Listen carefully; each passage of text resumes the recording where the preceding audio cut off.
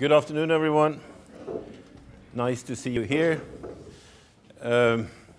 Perhaps I should tell you a little bit about Mr. Nurkse, who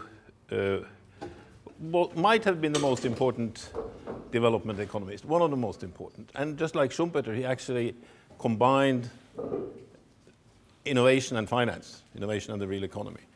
And he grew up here in Tallinn with a Estonian father and a mother who came from the small Swedish-speaking minority in the outer islands of Estonia, who had been here since the Viking Age. That's why his first name was Ragnar. So he spoke Estonian and Swedish at home. He went to the gymnasium, which at the time was taught in German. He did his music lessons in French, and then he went to Edinburgh to study. So he's one of these cosmopolitan people from a very small country. And he spent his career in the League of Nations in Geneva, most of it, and died unfortunately very young. So we decided to name the school after him, and we managed to get the Estonian post office to issue a stamp and created some publicity around the 100th anniversary of his birth. So perhaps I should tell you briefly why I am here. I come from Norway, and by a strange coincidence, at the age of 18, I ended up in Peru and wondered about poverty, which I never met. So I observed people the same people who were doing the same things I saw in Norway, they were equally efficient. So the guy dragging the luggage at the airport, the taxi driver, the bus driver, the waiter, the barbers, all of these people had the same efficiency as those who did the same thing in Norway. So my question was, well, why is it that people with the same efficiency are rewarded so differently around the world? I obviously had this idea of a kind of a hierarchy, right? Why did the bus driver in Norway make 20 times as much money as the one in Peru? It was obviously more difficult to drive a bus in Peru. So I decided to look up in a dictionary when I came home. I didn't really find a good answer, and 40 years later I published a book about it. I spent 1968 as a very young man, the revolutions of 1968 seen from the top of the Andes, and from the top of the Andes they looked very different than what they did in Europe and in the US. So I started my career as a Latin Americanist, working at the University of St. Gallen in Switzerland, at the Latin American Institute, and then I went to Harvard Business School to study, and at Harvard Business School I finally found the beginning of a reply to my question from Peru, because I took a course in history of economic thought. And the guy who taught that was an elderly gentleman called Arthur Smithis. And Arthur Smithis had been the closest friend of Schumpeter at Harvard. And the whole class of the history of economic thought essentially became a course in Schumpeterian economics. He didn't do his job. He only talked about Schumpeter. He was supposed to talk about everything else. So that convinced me. And Arthur Smithis was actually the guy. He was an Australian. He was the guy who wrote the obituary of Schumpeter in the Economic Journal. So I went into business. Ran 3 manufacturing companies for many years, and I took a PhD in economics at Cornell. And then in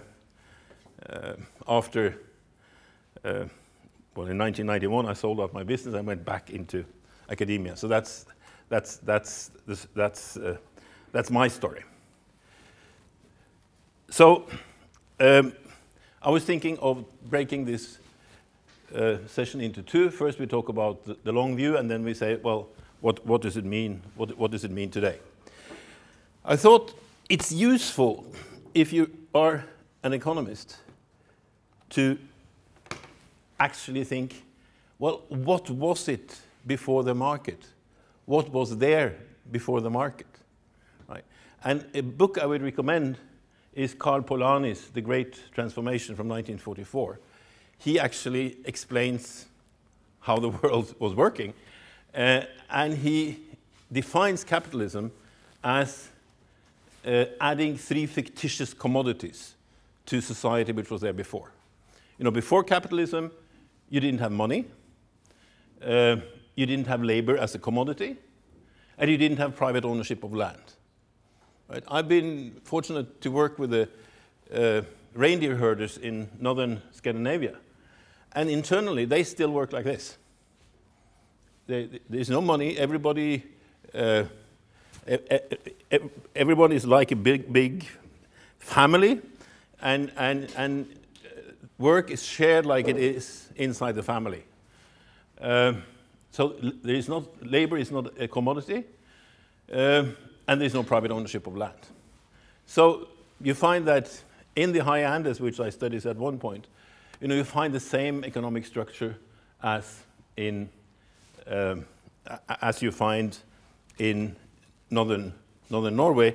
I think one interesting observation is that the mode of production, in many ways, will determine institutions, how a society work. So you will find a great similarity between herders in the high Andes and herders in the Arctic, right? So talking about modes of production, I don't know if you're aware that 2 days ago was the 150th anniversary of the first edition of Karl Marx' Das Kapital, in 150th anniversary. Not that I'm a Marxist, I belong to the school that Marx had a lot of good ideas, and everything which is wrong with Marx is what he got from David Ricardo. So like the David theory of value. So mode of production, I think, is a useful thing. And now when we look at what's changing in society, we can perhaps bring back some of that. So if we say that, you know, this box is 100% of human production.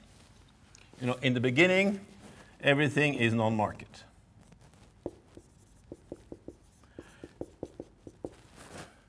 And then there's a little bit coming in here in the market, and then the market grows and grows and grows and grows. And this anthropological mode of production, based on reciprocity, that dies out.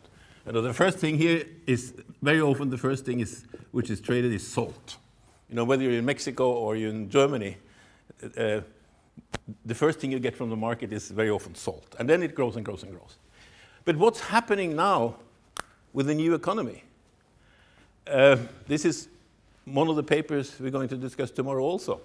Can we define this that actually the non-market is growing again? That the sharing of production, actually, can we look at that as going back to reciprocity, as going away from money, labor as a commodity, and private ownership of land? You know, that's a way of looking at this, which is potentially very new in an older setting. You know, is what we're seeing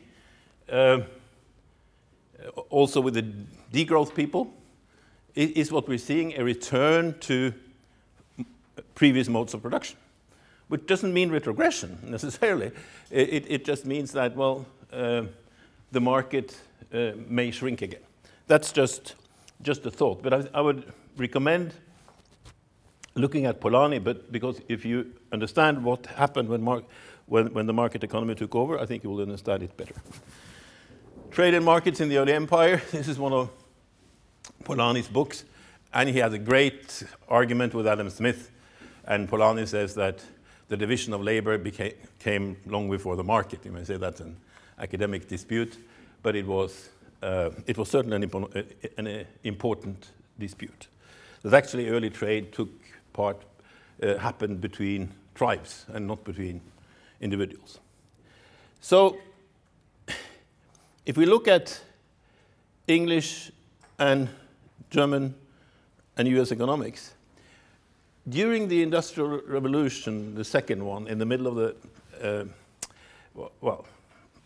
also from the first, people understood that, hey, this is a kind of change that has happened before, right? And industrialism is a mode of production, even long before Marx. Industrialism is a mode of production that has been preceded by others. So first you had the age of hunters, then you had the age of shepherds or pasturage, age of agriculture, right? For instance, when Columbus, when the Native Americans discovered Columbus, there were only two societies in Latin America that had agriculture. That was Mexico and Peru, right? And that does something to population density, which we'll get back to. But then this kind of splits up. Adam Smith establishes what he calls the age of commerce, whereas the German and Americans would say the age of agriculture and manufacturing. So you will find the Adam Smith tradition is very much based on commerce. But there is another tradition out there, which we'll talk about today, which emphasizes much more production. Right? Ricardo, you know, all young economists are being, should I say, brainwashed with Ricardo's theory of comparative advantage. And as a young student, you perhaps don't realize how important it is that it is imposed on you so early on that international trade can be modeled as a barter of labor hours, right? And all labor hours are the same in Ricardo's theory, right? And this is a result of this age of commerce. So you know, it doesn't matter where you have a comparative advantage. And the Americans' reply to that would be that, well, you know, we don't want to have a comparative advantage in agriculture when everyone else has one in manufacturing. You know, when should I leave my comparative advantage in the Stone Age? But so this difference, this emphasis here on commerce came to dominate economics, and especially after World War II, because many of the production economists were German, and they were kind of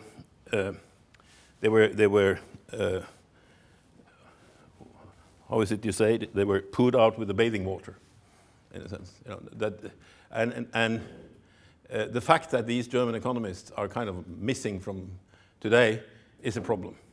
And another problem is that American economists, until about 1950, were required to know 2 foreign languages. You know, fluent in either German or French or one other language. And the German economists, you could read them in German or in French. So these works are not, for instance, Werner Sombart's great work on modern capitalism has been translated to French and Spanish and Italian, but never to English. Right? So there is a gap there in the literature, and the same source of financing this workshop has actually also financed translations of economics books into English that have been locked in other languages. So we're getting, with the help of INET, we're getting Werner Sombart out 800,000 words in English. There is some important things here with this mode of production.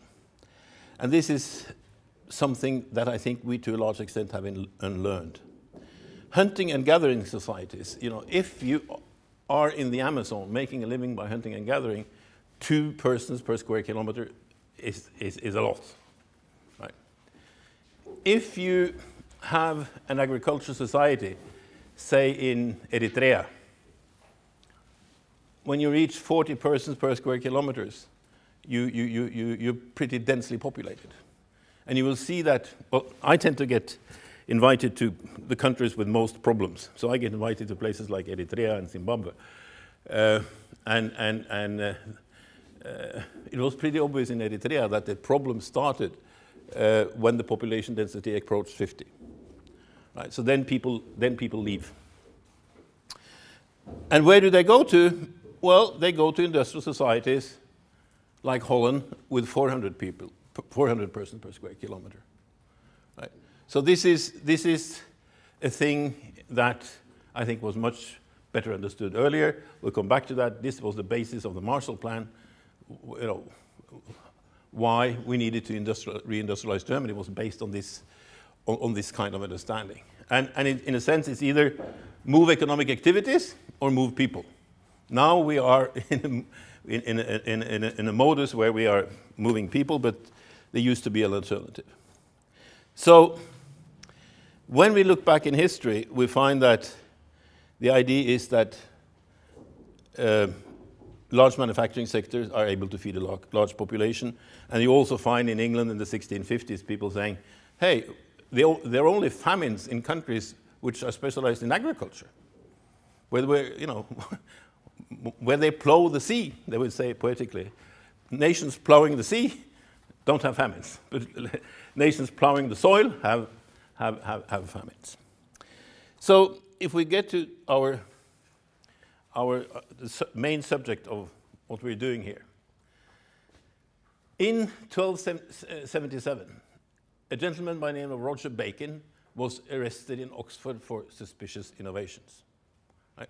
Innovations was heresy. That was like going outside the Bible and Aristotle in order to find new knowledge. Right? And then another Bacon in 1605 in Cambridge, Francis Bacon writes an essay on innovations. And innovations become the essence of progress. So something happened here. Something very radical happened. And that was the Renaissance, right? And the Renaissance, to put it very shortly, was Florence, Italian city-states, but it was influenced by philosophers who came from Constantinople. One of them who brought Plato back is usually called Platon. And Platon said, well, you guys have read the Bible wrong. It says we are created in the image of God. What does that mean? Well, that means we have to try to emulate God. We have to try to be a bit godlike. And what is the essence of God? Of course, it's the creation. 6 days of creation, and then resting on the 7th day. So in a sense, this duty to invent, as I call it, happened here somewhere. And the birth of capitalism, if you use Sombart's definition, what does capitalism require? Well, according to him, it requires 2 things. Double entry bookkeeping, so you can actually calculate how much capital you have.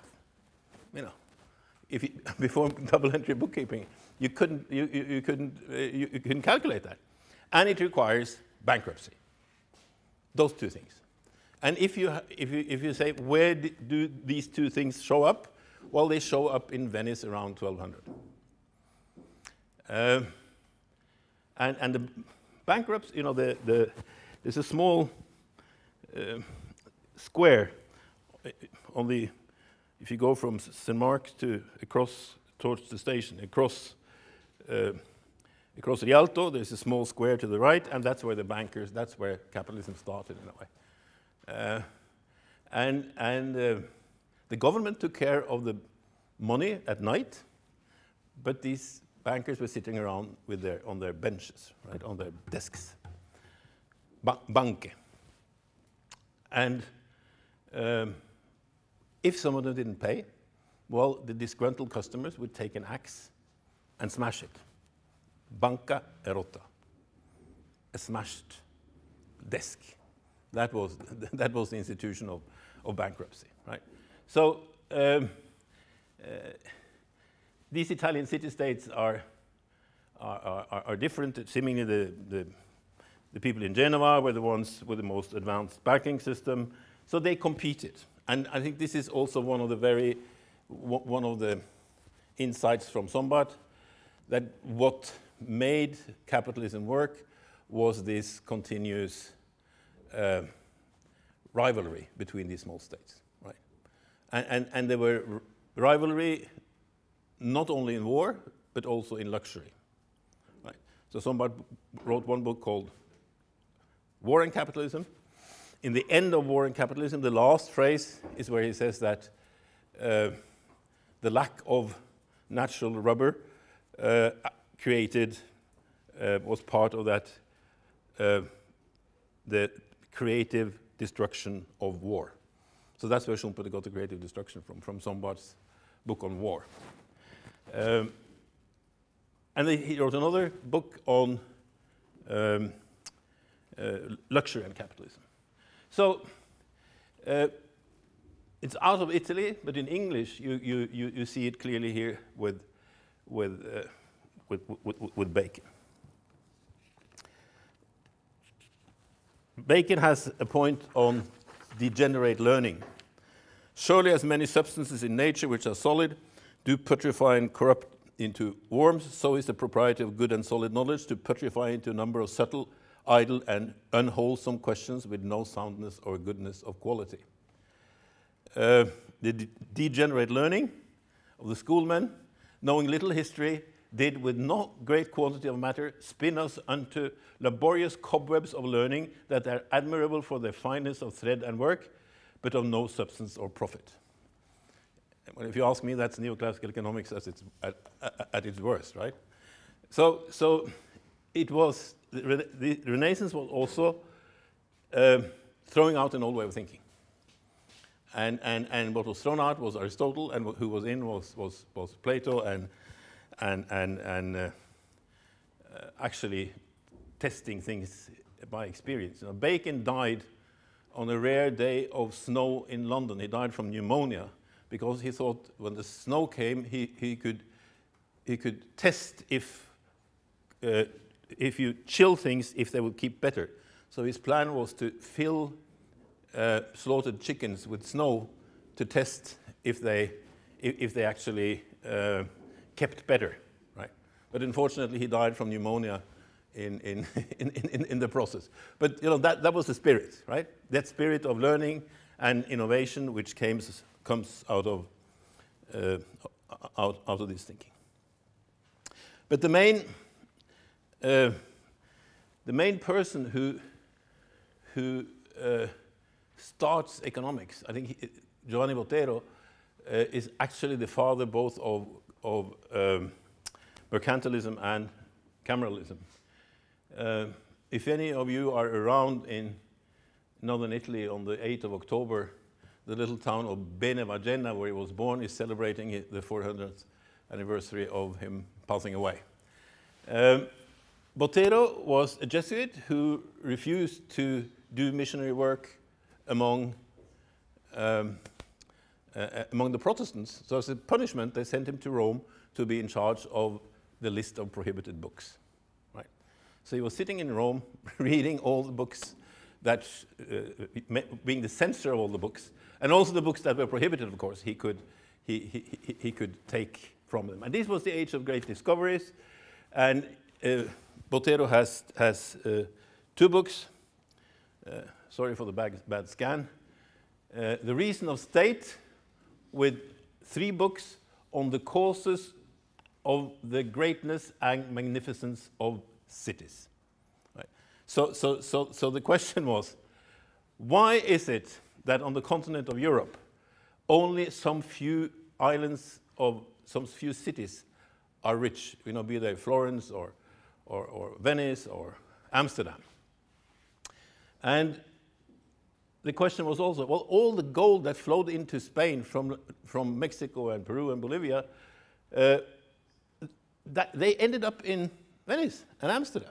You know? Well, what is it about these cities that attract so much wealth? So this was published in 1589. And it was a tremendous bestseller. I'm going to go through here briefly. You will find I did a paper with my wife, who is a librarian and a librarian at Harvard. We took all the economics books that were published in more than 10 editions before 1850. And I can tell you that's a puzzle. That's a puzzle. And we probably still miss some, but I think we got most of them by now. And the first ones, I mean, look, we're looking at printed books, okay? So the first ones are Aristotle and Xenophon. Then comes the first one, which is born as a book, which is Luther's book on trade and usury. You know, if you read that book, Luther's on usury, and think of Mario Draghi, you know, there's something there with idle money, which is quite interesting. Then it's Xenophon again, and then you have Botero, a tract against usury in England, Francis Bacon and his innovation, Bernardo da Mansati, who held a speech in Florence in 1588. It was published in 1638, a lot of editions. And then the first German, the librarian in the library of Gotha, Ludwig von Seckendorf, the German principality of the German state. And then you have the first Dutch one on the interest of Holland. So Botero starts economics, and his explanation is essentially that wealth is concentrated in the cities because only there you find a large number of different economic activities with innovations that add value to the raw materials of nature. So Botero would say, well, here is a block of marble, and here is Michelangelo's La Pietà. Here is a heap of logs, and here is a house. So in a sense, it was his logic was value added. You know, the further you were away from raw materials, the more was the value added. And I have to say, in the 70s, when I worked in Switzerland, I was sent out to 2 missions in Latin America in 1972 and 74 with UNCTAD. That's when I started distrusting experts. If I, at the age of 23, was an expert, I knew that experts were only people who were far away from home, so I never trusted them again. But then the message was, in a way, this. It was add value. You know, Ecuador should stop producing bananas only. They should make banana chips, and they should make baby food out of bananas. So development economics, as it was in the early 70s, adding value, was, you know, very much in the spirit of Botero, although nobody really looked at it from that point of view. And, you know, Botero and the people of that generation it's almost as if they said, if you want to know the wealth of a city, go into the city and count the number of professions. The larger the number of professions, the richer the city. And if you do that on Manhattan and in Kampala, you know, it still probably works, right? So, and this is, you know, the idea of synergies and clusters and all that was born. And here are the additions of Botero, the first one. You see, they're very frequent. There is, here are the first translations in Germany. But in Germany, it was so early that he was translated into Latin. He wrote in vernacular, he wrote in Italian, but in Germany, he was translated into Latin. And this is Strasbourg. I should have spelt it in Strasbourg, because this was when it was still German. And then you have the French translation there, and the Spanish translation there, and a couple of English translations. So you know, he's translated. You know, these are many more translations in the first 100 years than Adam Smith had, and this is a period. And this was a thick book. Not all issues were equally voluminous, but books were so much more expensive. So this was really amazing. You know, I'd seen Botero as one of many economists, but when I came to Gotha, where after the 30 Years' War, the ruler was Ernst der Fromme, or Ernest the Pious, who was an important ruler. He hired a young librarian called Seckendorf, and I found more than 30 editions of Botero's works before 1665 in the Gotha library. The Gotha library had not been catalogued, and since it hadn't been catalogued, you know, the East German regime didn't expropriate the books and take them away. So the library was saved because of that. But this is an enormous distribution, explosive. His other book was on ethnography and geography, Relazioni Universali. That has even more editions. I thought I had an early edition in Venice, 1620, and it's the 42nd edition. I mean, this is mind-boggling how this book spread. But people didn't refer to him. But if you look at Sir Walter Raleigh, the Englishman, his economic theory is pure Botero. If you look at the first economics books in Sweden by Anders Berg, the first economist, the first chair of economics outside Germany in the 1740s in Uppsala, you know, he says, as we all know, the real gold mines are not the gold mines, but manufacturing. And you read that and say, well, as we all know, where does he get that from? And he gets it from Botero. Or some other. Campanella is another alternative who says the same thing a few years after Botero. And I checked in Uppsala, you know, was Botero around? And I got confirmed that there were at least 4 copies of this book around Uppsala in 1700. Right? So ideas spread a lot in Europe. You know, Botero's first book was published in Würzburg. A second book was published in France. So this was, you know, this was a pan-European thing. But we don't realize it because we don't see him quoted. There were 2 Englishmen in the 1622-23, Missenden and Malines, and Missenden, you know, says to Malines, "You're an idiot. You don't see the difference between a pile of logs and a house." Where does that come from? And you know, 20 years later, you read Botero and say, "Oh, that's where it came from." Right? So it was very influential. But innovation was, at that point, kind of adding value. And then you have an even more interesting economist, Antonio Serra, a brief treatise on the causes which may make the kingdoms abound with gold and silver, also where there are no mines. This is the trick again. Why on earth does gold and silver end up where there are no mines? Right. This and Serra, not very famous. He wrote in a jail in Naples and died in the jail in Naples. There are about 5 copies known of his book, but it was rediscovered around 1750, and it was understood why he was such an important economist. A little group of us, we have an Antonio Serra fan club, you know, less than people in the room here. So we put up a memorial plaque on the jail where he died in 1613.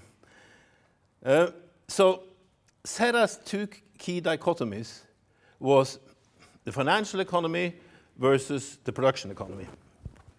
And that wasn't new. You find that in the Bible already. Right? The idea of mammon as being capital which is unproductive. Right? But he re-emphasized that. And then the big thing, increasing returns versus diminishing returns. Schumpeter says that Serra was the first to write a scientific treatise in economics.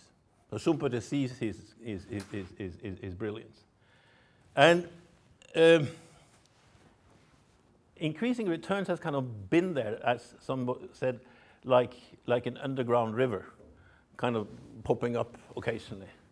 But increasing returns means, of course, that as you increase your volume of production, your costs go down. And you know, this is the difference between a house painter and Bill Gates. If a house painter here, if you ask him for a price to paint one house, and you say, well, how much of a discount do you give me if you paint the second house, which is exactly the same size? Well, he won't give you any discount because it takes just as long time, right? Bill Gates is different. You know, the new programs, you know, Windows 17 or whatever you want to call it, costs $500 million. Copy number 2 costs 10 cents. You know, it's very difficult to compete with people with that kind of cost structure. The problem is that in the 1930s, increasing returns was kicked out of economics because it was not compatible with equilibrium. Instead, they should have kicked out equilibrium because it was not compatible with increasing returns, right? And the problem, if you leave increasing returns out, you create an economics which is a harmonilære, how an English economist called it. You create a system of automatic harmony, right? With no frictions, everything is equal, and this is seriously a big problem. You know, if you are at Harvard Business School, well, you know that in order to make money, you have to raise the barriers to entry, and a very important way of raising barriers to entry is exploiting increasing returns. So this is crucial. And Schumpeter has an important term, historical increasing returns. Historical increasing returns, he says, is a mixture of technological change and increasing returns, because you very often don't get the old technology at a new scale. So if you compare Henry Ford's car factory with the car factory that was before Henry Ford, you see a big productivity increase, but you don't know how much of that productivity increase is due to scale and how much is due to technological change, right? So I think this is important, that part of innovation, what you measure as innovation, is clearly scale, right? But difficult to distinguish. That's why I think his term, that's never used, but Schumpeter uses it, and I think it's useful. Historical increasing returns.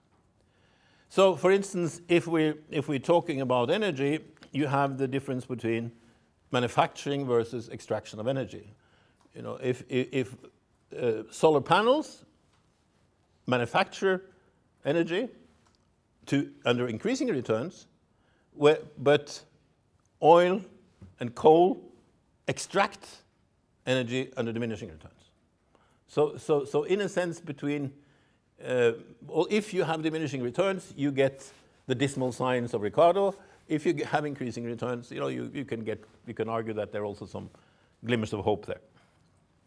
So this is we won't talk too much about the financial sector, but this is I think what I saw on the board in St. Gallen in 1970. The real economy, what Schumpeter called the Güterwelt, the world of goods and services, and the financial economy, which Schumpeter called the Rechenpfennige, or the, shall we say, accounting units. You know, if you demystify money a bit by calling them accounting units. So here in Keynes' Bridge in Time, you need to finance a factory or a house, and you go to the financial sector, and you get what you need for the next 40 years, and you pay interest. Then, in certain periods of time, it gets boring for the financial market to loan out money and wait, so they make their own bubbles, right? So one of the books after the crisis in 2008 was "Make Banking Boring Again," right? Because here banking is an excellent servant, but when it starts making money inside the financial sector without affecting the real economy, it's a problem. Or it's even worse when, like now, the financial sector says, well, Greece, give us 20% of your GDP. So it's actually, the financial sector becomes a parasite, right? And this is in the old theories, you can find this. Very old statement of this. Theodoric, king of Italy, this consideration of money made him order the gold and silver deposited according to pagan customs in the tombs to be removed and used for coining for the public profit, saying it was a crime to leave hidden among the dead and useless what would keep the living alive. This is a kind of reasoning you also have with Luther, that actually what the Catholic Church was doing in Germany, they were taking money out of Germany and using it for silly things in Rome. So they were actually hoarding, right? And this idea that money is to help the living, this is also very much Luther. So it's Catholic and Lutheran at the same time. And this is Oresme, another guy we're looking for the bestsellers, in 1355. So diminishing returns, just to give you an example of that for practical reasons. I did my PhD thesis checking Antonio Serra's theory. Right? I had a lot of time, so I went into the library and I took the oldest economics books I could find. And that was Serra from 1613. And you know, with my background from Peru, my background as a businessman, well, this book actually makes sense. So I went to Latin America and I tried to see if he was right by looking at what happened to costs when production rose in tin production in Bolivia, banana production in Ecuador, and cotton production in Peru. And in all cases, Serra was right. The more successful they were in producing, the higher were their costs. So actually, Serra was right, even 400 years later. So this is banana industry in Ecuador. In the 60s, there was a disease, what was it called? Saratoga disease, I think, on bananas in Central America. So it was a fantastic opportunity for Ecuador to take over the North American market. And you see, they double the area cultivated for bananas, and the average yield per hectare is cut by 50%. So the average yield is a mirror image of the area cultivated. Well, this wouldn't really surprise an agricultural economist, but that this is so important for development is not really recognized. And then they say, well, we're in the wrong business. They start producing soya again, and yield goes up. And here you say it's a technological change here. When they are at the same level, they're slightly more productive here. But this innovation change is completely dwarfed by the diminishing returns. And in Bolivia, yes? But how are you controlling for prices? Because it also could have affected, like, there is less yield, prices go up. How do you control for that? I think that's absolutely a valid point. But this market was pretty much under control by United Fruit, or Mamita Unai, as they call the company in Central America, and they pretty much control the market. So you would expect that. I agree with you, but here clearly they were making less money, but that's why they decided to go out of it. Actually, if you look at it, there is only one province in Ecuador, Provincia del Oro, which is really good for bananas, right? And as long as you go outside there, well, costs go down, and the yields go down. Now, in a perfect market, that would be solved, but the problem is that there is also a market power in there. By the way, Ecuador is where United Fruit decided to innovate. They found out that growing bananas was not so much, they didn't need to have the backward integration they had in Central America, so they started buying bananas from independent suppliers whom they could squeeze, of course. So if we take Serra's diminishing returns, we get the limits to growth. If we take increasing returns, you get a critique of the limits of growth, which was published the year after by Chris Freeman, was the main author in Sussex, who actually essentially said, Malthus in, Malthus out. Right? If you have models with diminishing returns, you get this. If you have models with increasing returns, you can actually be optimistic. And I think this is what we have to balance. In what areas can we actually, with our knowledge of innovation and technology, where can we expect innovations that actually solve our problems, and where can't we? I would say in energy we probably can. in gold mining, there will probably still be 4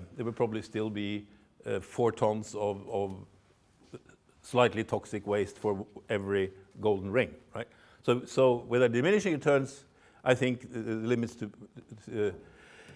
limits to growth people were right. But the problem was, in a way, that limits to growth became limits to innovations, right? And then you have to see, well, where is it that innovations can solve the problems, and where isn't it? So this is the other book I was talking about, the German Principality, 13 editions, and this was a book that was actually in print in Germany for over 100 years. Seckendorf went with Ernest the Pious, his ruler, to Holland, and that's where he, after having been in Holland, he added eine ganz neue Zugabe. That's what he wrote after having been in Holland, and because Holland was the country to emulate, right? Holland was the country at that time which was the richest. So the game, if there is one important word I think to take away, is emulation, right? Emulation means copying someone with the intent of improving. So all sport is about emulation. You know, who can run the fastest, who can throw the discus the furthest. And the name of the game for small European countries or big European countries was emulation, copying the leader. And the early economics books were about copying Holland. Then the later economics book is about copying England. And this is a book about copying Holland. To the extent that they said, what does Holland have that we don't have? Canals. We have to start building canals in Germany. So maybe the reason, you know, obviously canals were a very efficient means of communication, but it didn't mean that you should start dig canals in Germany, which is partly what they tried. Then an interesting book which was published the year after, very early in the year after the siege of Vienna, Austria above all, if she only wants to, 1684, very clearly a strategy of improving agriculture and improving manufacturing by including new industries. So innovation was often in new industries.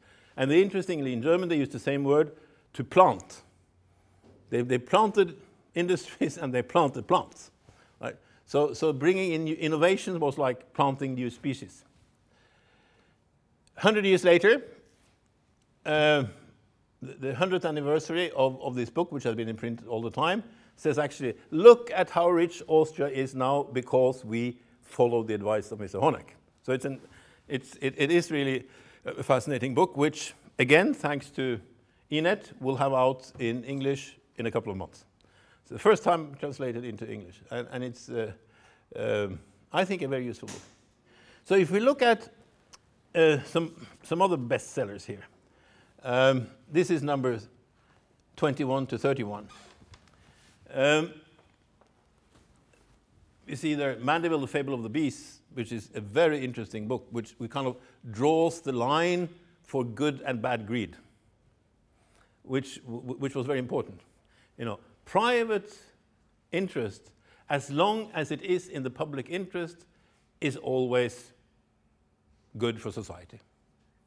But since we don't have in economics any longer, we don't have society, we don't have the common good, you know, we have a problem differentiating that. But clearly, Mandeville is useful and in many ways very wise. Here's the first Spanish bestseller. You see the Justi, who was a master in self-plagiarizing and wrote 15 books on the same subject. Then in Italian, the idea of happiness, Glückseligkeit in Germany, is translated into Italian to public happiness, right? Felicità pubblica. And here is a papal economist. But I want you to point you to Joshua G., The Trade and Navigation of Great Britain Considered, London, 1729. This is the stuff that the English were writing before Adam Smith. And interestingly, of all these 80 authors, there are only 2 which don't even have a Wikipedia entry. So if you don't have a Wikipedia entry today, you know, you're nobody, right? Especially not if you were a best-selling economist. So it is interesting. It's always, of course, I'm not saying this is not a conspiracy. I'm just saying that you know, those who win the war write the books, and England was, you know, they were not keen on showing what Joshua G. had said. So G is saying, well, he's talking about Negroes, but don't worry about that. They did the same thing to the Irish, okay? So it's not racist. That all Negroes shall be prohibited from weaving either linen or woolen, or spinning or combing on wool, or work at any manufacture of iron, further than making it into pig or bar iron. That shall also be prohibited from manufacturing of hats, stockings, or leather of any kind. Indeed, if they set up manufactures, and the government afterwards shall be under a necessity of stopping their progress, we must not expect that it will be done with the same ease that now it may. You know, this is technology policy. This is innovation policy. You know, you colonies are not allowed to produce anything where there is innovation. So the key thing in colonial policy was the prohibition of manufactures.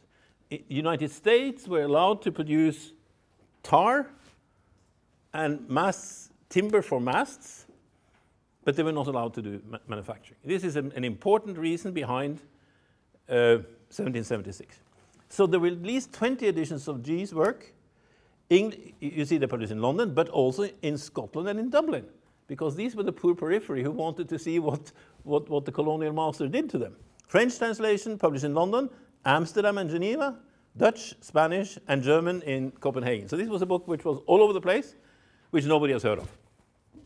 But this is innovation policy. This is what colonialism is all about, right? And I think that is important. And it was conscious. It was very conscious and very honest. This is a time where economists were still honest. Right? They were not pretending that, oh, by free trade everybody will get equally rich, etc., although it was not true. So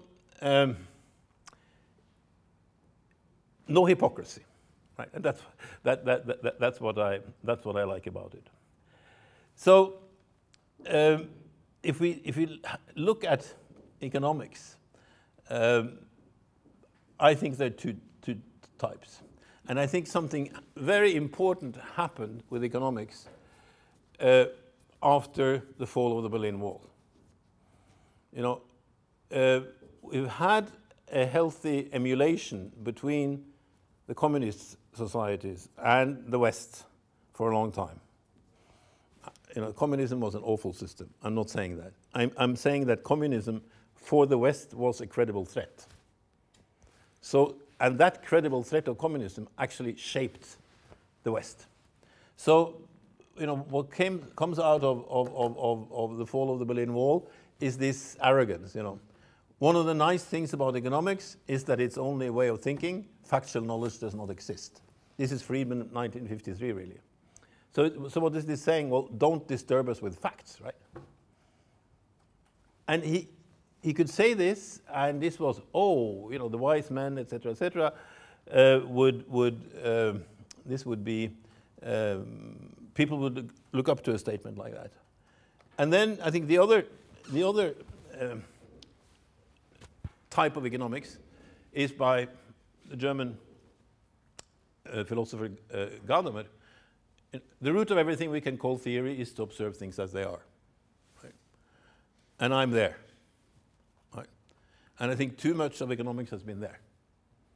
And I don't think you can be, I think you have to make a decision. Samuelson, in a way, says, well, on Monday, Thursday, and Friday, I can work in economics with one set of assumptions, and on Tuesdays and Thursdays, I can work with another set of assumptions. Well, I'm afraid, you know, then you're going to tailor what you're doing to the demand, right? And I think demand, the role of demand in economics has been totally underestimated. You know, when I'd finished my my thesis at Cornell with one development economist and a trade economist, Jaroslav Vaniek, who wrote the Heckscher-Ohlin-Vaniek theorem. Well, they said, as the Americans say, well, there are good news and bad news. You know, the good news is that this is an excellent thesis. It was called International Trade and the Economic Mechanisms of Underdevelopment. Looking at it was Serra. But the bad news is that you will never get a job at the university, right? Because there is no demand for what you're writing. Nobody wants to read that, right? And they say, well, you know, we don't pity you. You have an MBA from Harvard. You would survive. But this is the demand factor, and this, I think, is what the crisis should bring forward. And what I see is what really pleases me is a new generation which is not so, new people who are not so stuck in the right-left axis. You know, I think this is very, very healthy. So I think I'm hopeful for the next generations, because this could clearly be ideology. And of course, you know, if you make economics into a no-friction system with automatic harmony, well, that's an argument for the market, obviously. So there is an ideological twist to what assumptions you make, right? And the problem was that, you know, using equilibrium as a metaphor produced arguments against the planned economy, which were good. So I'm looking at, briefly here before we take the break, first place I was teaching was Hobart and William Smith colleges in upstate New York. And we were using, as everyone was using at the time, Samuelson, 1976, you know, that Samuelson's economics was a textbook for a couple of generations.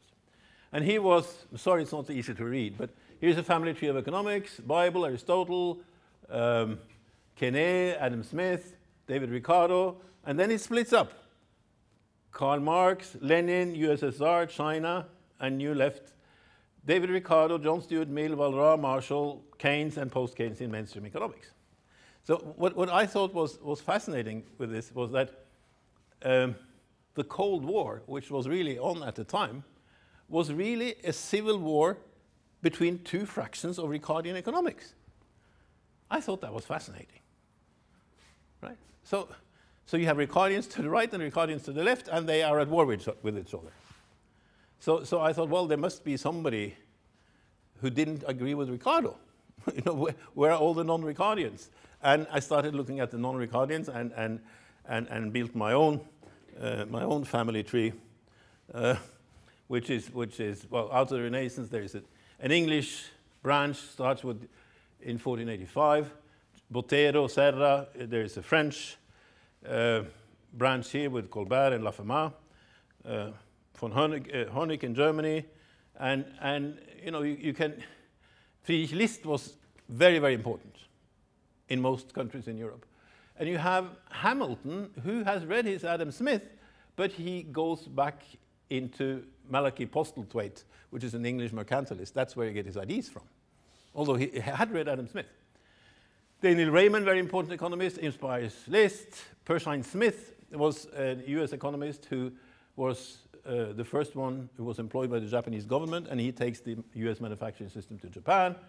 You have Carey in the US century. You have, out of the German historical school, you have Veblen. You have Schumpeter to the right and Marx to the left, but you also have these guys, Schmoller and Sombart, who are unfortunately forgotten, who were kind of in the political middle. And classical development economist, Chris Freeman says that the inventor of the national innovation system was Friedrich List. And I think he's right.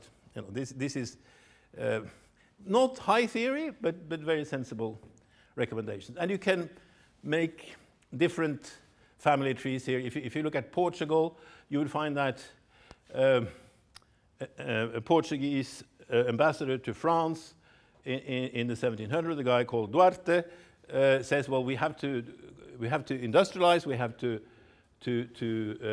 copy Colbert, and it was well received. This was a time when the Portuguese government was in Brazil.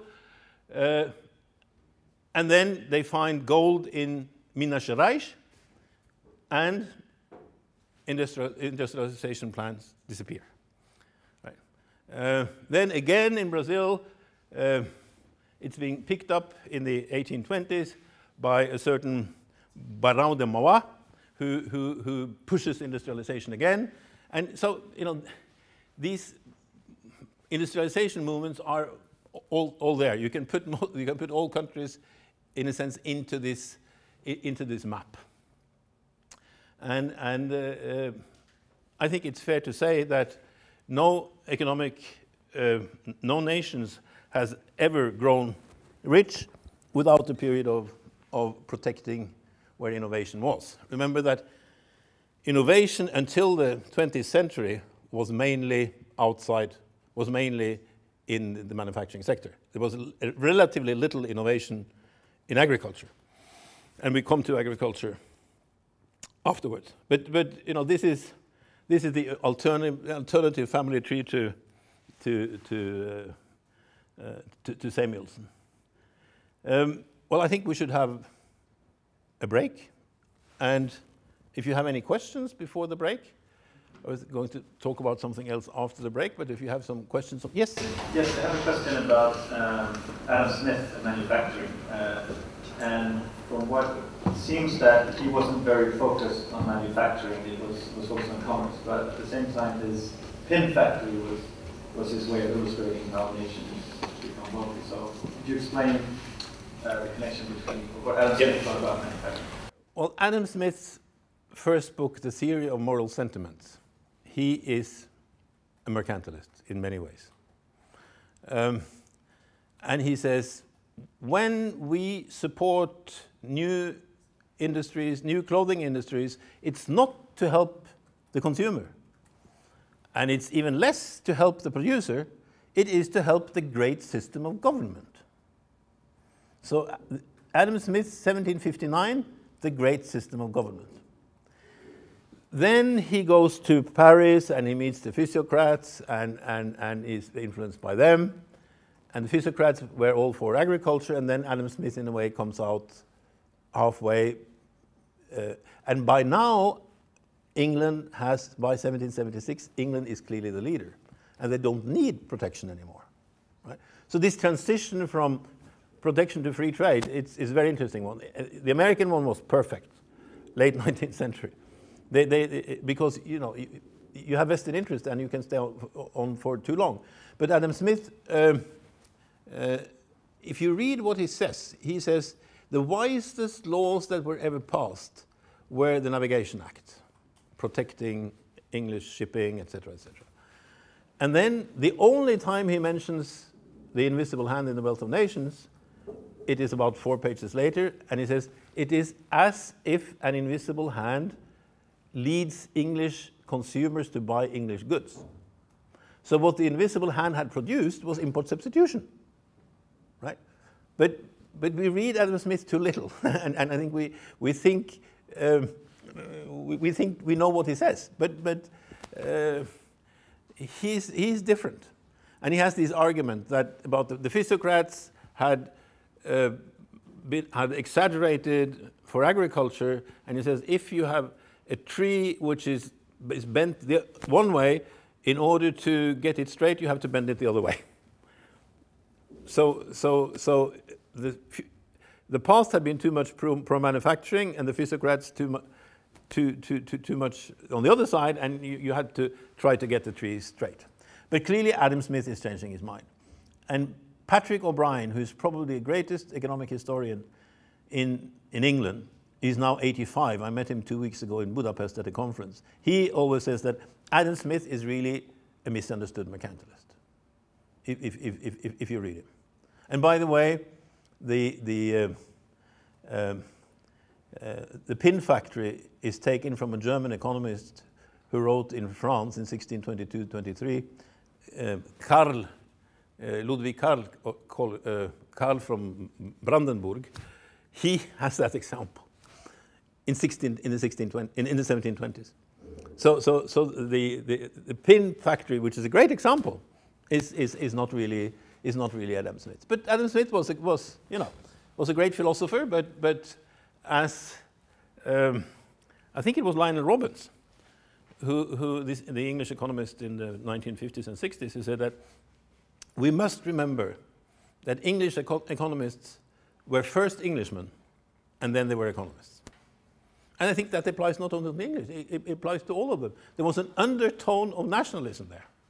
And that's why these translations are so strange, because they translate Carey. John Carey was an Englishman who was very against the Pope, etc., etc. He writes a book. And this book is translated into Italian, and it's 3 times as thick, and it's a book in favor of the Pope, but in favor of the same principles of manufacturing.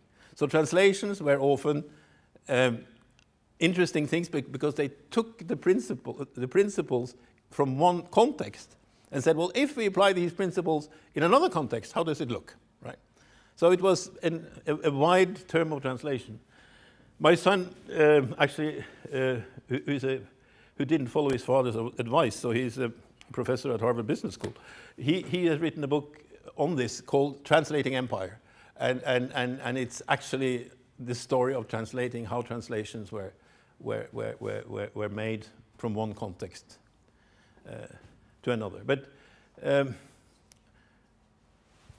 Karl Knies, who was a German economist around 1850, wrote a book on Das Adam Smith Problem, right? And Das Adam Smith Problem was kind of the changing of his mind around the time he met with the physiocrats.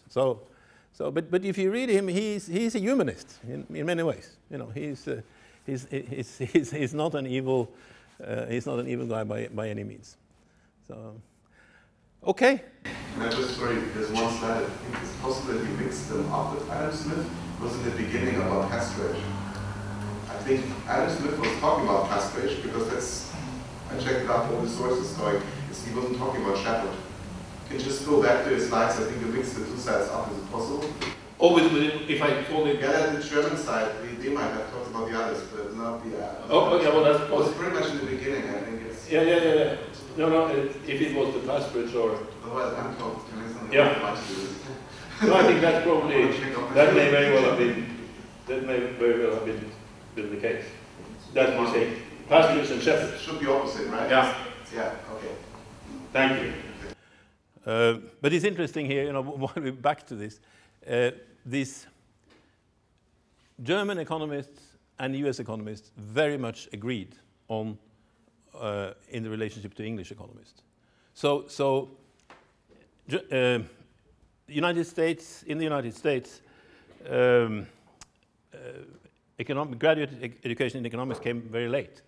So all the founders of the American Economic Association, with the exception of one, had actually studied in Germany, right? So there is this transport of ideas between the latecomers, right? And then Japan enters the picture, and the only economists who are employed in Japan are American economists or German economists. There are no English economists, right? And the Japanese translate not the principle of economics from Marshall. They translate Marshall's book on industry and trade, which is much more pragmatic, right? So there is the way ideas travel is quite interesting. You see that the countries at the same level of development kind of learn from each other against the leader, right? And the leader at the time was England. Okay, we'll have a coffee break, and Olga, you're the boss. When should we be back? 10 minutes, is it okay? Oh, yes. Okay. Should you be interested in the stories of Botero and the early Germans or whatever, this is a book which we published last fall, Handbook of Alternative Theories of Economic Development. It's 1.5 kilos of book, 40 chapters, trying to take a less Eurocentric view of the world including chapters on Muslim economics, 2 chapters on Chinese economics. So it's a very wide set of theories which are collected here, and you'll find it, of course, in the library here. And next year we'll have a paperback which is less expensive, because this is horrendously expensive, unfortunately. So from the first hour, think of the word emulation as a kind of a substitute for information, for innovation. So if we say we have to emulate Holland, that was, we have to try to make our economic structure as the Dutch structure is, right? Or later we want to try to emulate England, that was emulating the economic structure. Economic structure is important, and think of that, put it in the same category, I think, as innovation, because you won't find the word innovation as clearly as you do in Bacon. I mean, Bacon is crystal clear on it, but not everyone. So, the Cold War has marked, most of my life, and we tend to think of the Cold War being between 2 very different systems, and of course they were very different systems. But Carlota Perez, who will be coming here later this afternoon, has made the point about the isomorphism between Western capitalism and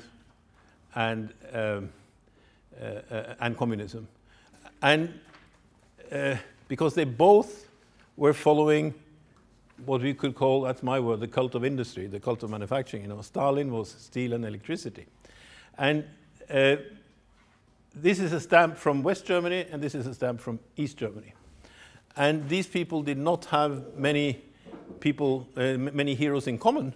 Probably the only hero they had in common was Friedrich List. Right? And here he is pictured with a train. He was infrastructure and industrialization. And this stamp is also issued because of railroads. So they even take the same portrait.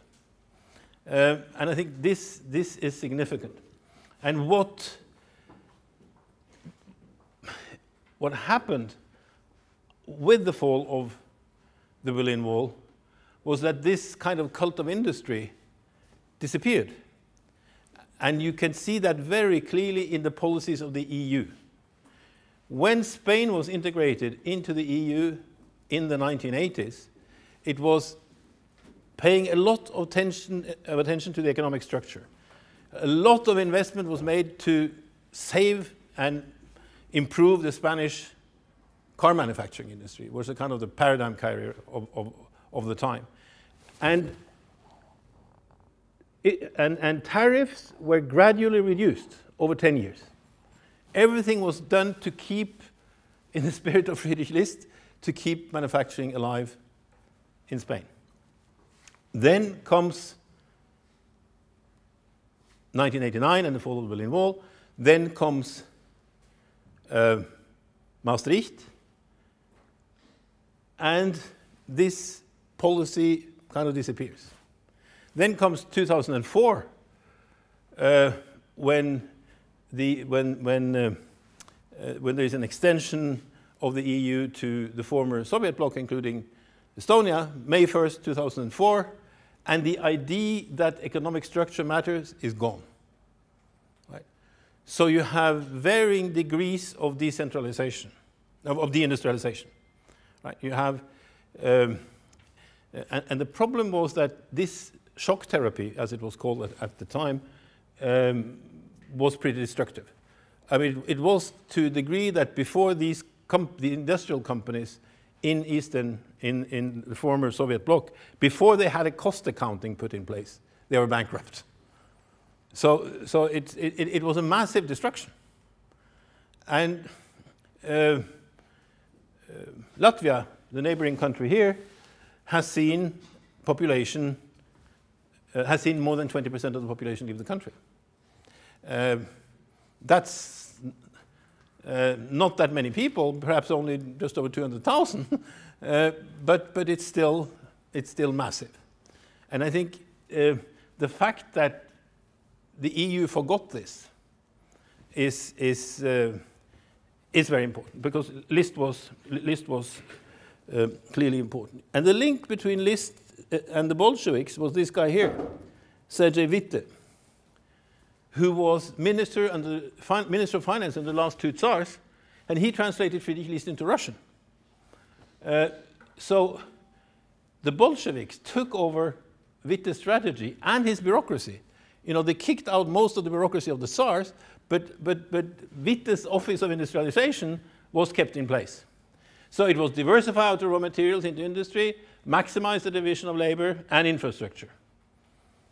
Witte built the Trans-Siberian Railway, Trans-Siberian Railway, which is probably the, you know, in the spirit of Friedrich List, you know, a huge, perhaps the largest project until then. And there was a secret memorandum from Witte to the Tsar saying, well, I think we should worry less about these enormous extensions in Siberia. I think we should use more energy to develop the area around Moscow, industrialize. Right? So it was the intensive growth versus the extensive growth. So there is, you know, even if you dig into Chiang Kai-shek in China, you will find that List has been translated. So, and I think this is important, that if you look back at the Cold War, it was a game of emulation. It was first nation to the moon. Just like kids, you know, first guy to run to the next corner. You know, typically children's emulation, and it was an emulation. You know, the Russians won with the Sputnik. I remember that. That was a shock. The Americans followed a few months later, but nobody told us that the Sputnik had gone around and the first manned Russian spacecraft had gone around the world, and the Americans just have gone up and down again. You know, I discovered that like 40 years later, because we were in this propaganda war, right? So that, in a sense, was a healthy thing about the Cold War. It created an alternative, which made labor unions stronger, and kept wages up. So when industry disappeared, I'm going to show you some numbers here from Russia. The axis the bottom axis is unfortunately lost, but this is 1992 to 2001. Ragnar, who speaks Russian, and I did this job a few years ago. 1991, there is no data from Russia. It was such a chaos, there is no data. Even in Mongolia, there is data from 1991, but not in Russia. So here you see the index of industrial production, 150 down to about 75. So industrial production is more than half. Right? We kind of knew that. But this is the index of agricultural production, which is also reduced by 50%. So not only did they stop making cars, they also stopped growing potatoes. Opa. This is the real average monthly accrued wages. So you see, in the beginning with free trade, real wages go up. And then industry starts dying out.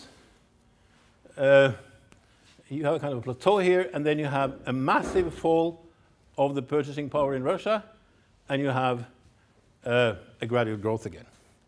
There was a rather well-known article in Lancet, the medical journal, which showed that the life expectancy of the average Russian male went down by about 14 years over this period. So it actually was pretty devastating, right? Like we see today, or we saw last fall, that actually the life expectancy of white middle-class American men is falling, you know, which is a bit of the same thing, which is it's fairly dramatic. But the surprising thing here is the real exchange rate against the dollar. So, as industrial production is falling, as agricultural production is falling, the rise of the ruble, the value of the ruble compared to the dollar skyrockets. Maybe it has something to do with oil. But in whose interest would this be? Well, if you were the Mercedes dealer in Moscow, you would love this exchange rate, right? Because Mercedes cars become very, very cheap. And of course, if you are a Russian oligarch and want to get your money out to buy houses in London or English soccer clubs, you know, this is the exchange rate you want.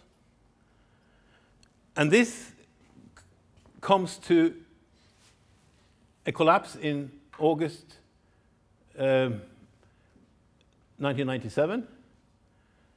And a Russian friend of mine, an economist, he said he had saved enough money to buy a car, and the next day he could buy a bicycle.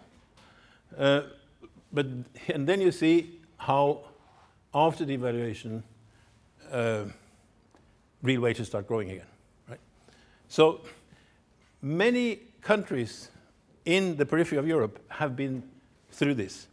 And this is related to deindustrialization and de-agriculturization and overvalued exchange rates.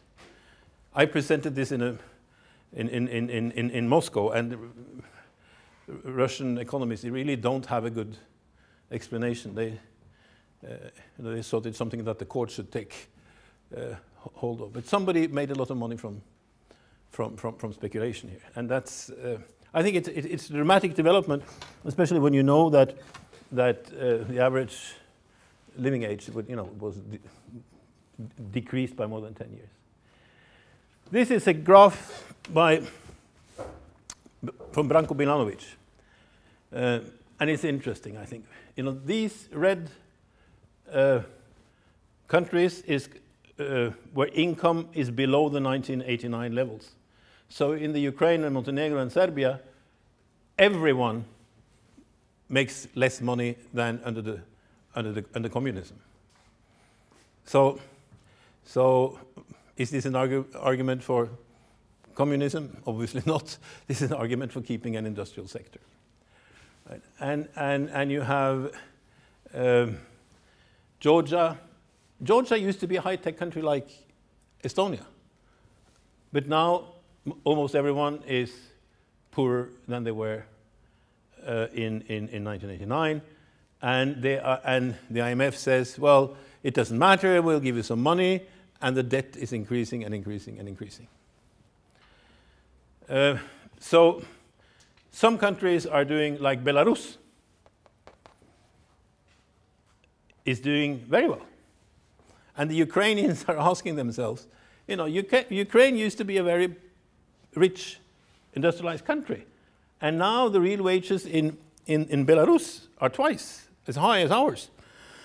And Belarus is not a very simpatico country. You know, politically it's not very nice at all, but they say it's clean. And on the index of complexity, which Hausman at Harvard made with somebody from MIT, Belarus gets a very high score, and Norway gets a very low score, because we're so specialized in oil. So there's some lessons from this. To see it very bluntly, it's better to have an inefficient manufacturing sector than not to have any manufacturing sector at all. And Ukraine is the country shrinking fastest in the world. And they are not 1 million people. They are more than 40 million people. And if 20% leave, well, that's 8 million. Right? And so I think there's a potential, there's potential dynamite here. And Belarus is interesting because they kind of kept the old-fashioned economic structure, which is not very efficient, but it's better. It's better than the Ukraine and other countries who deindustrialized fast. You have any comments on this? Questions? Yes? Do you have this in a paper or in somewhere we can find it easily? Well, you find it easily by it's on Twitter from what's his name, Branko Milanovic, who used to be an economist with the World Bank, and is now at New York University, I think. You know, he has done some wonderful work on this. I think it's fascinating. And if what we're worried about is, I think we should get to that. I think we should be worried about more than innovation. We should actually be, if innovation means getting out of old-fashioned industries, maybe then it's better not to innovate. Maybe it's better to stick to be relatively efficient in an industry which produces more. So what I call, you know, I tried to say, well, what is it which unites cameralism and institutionalism and evolutionary economists and the German historical school, and I kind of called it the other canon, which is just a name. But what is important is that economic activities are qualitatively different from each other. I mean, this is the bad thing about Ricardo. He made all economic activities alike. And that there must be a clear separation between the real economy and the financial sector. We don't have time to talk about that, but this is clearly important. And if you look at Marx, my Marxist friends say that, well, unfortunately, Marxists today don't get beyond volume 1 of Das Kapital. If they go to volume 3, they would have an excellent explanation of financial crisis. So you know, from Schumpeter to the right, to Marx to the left, this separation of even, you know, French economists, you know, the continental economists understood this division very well, wherever they were on the political spectrum. So innovation, to me, I'll give you examples for this, okay? To me, it's important that innovation spread in entirely different ways in the economy. And innovation can spread as higher wages or as lower prices.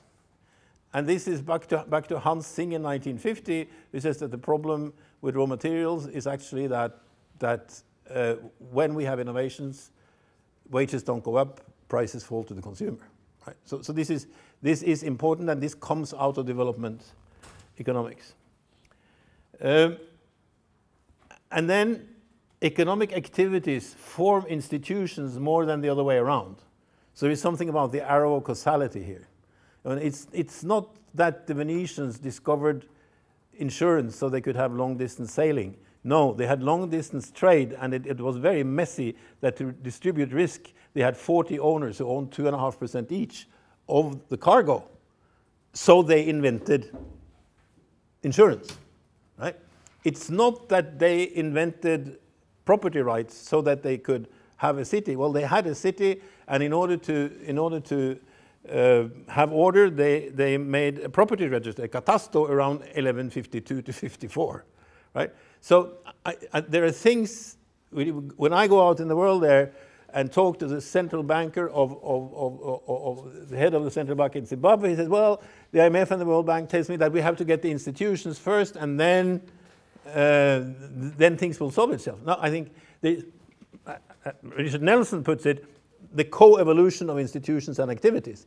I go even a bit further, and I say that it's the activity that induces the institution, right? If you are in manufacturing, well, then it will create create a demand for certain institutions. So this neoclassical institutionalism, I think, has a problem with the arrows of causality. And of course, well, capitalism has a tendency to suffer from underconsumption.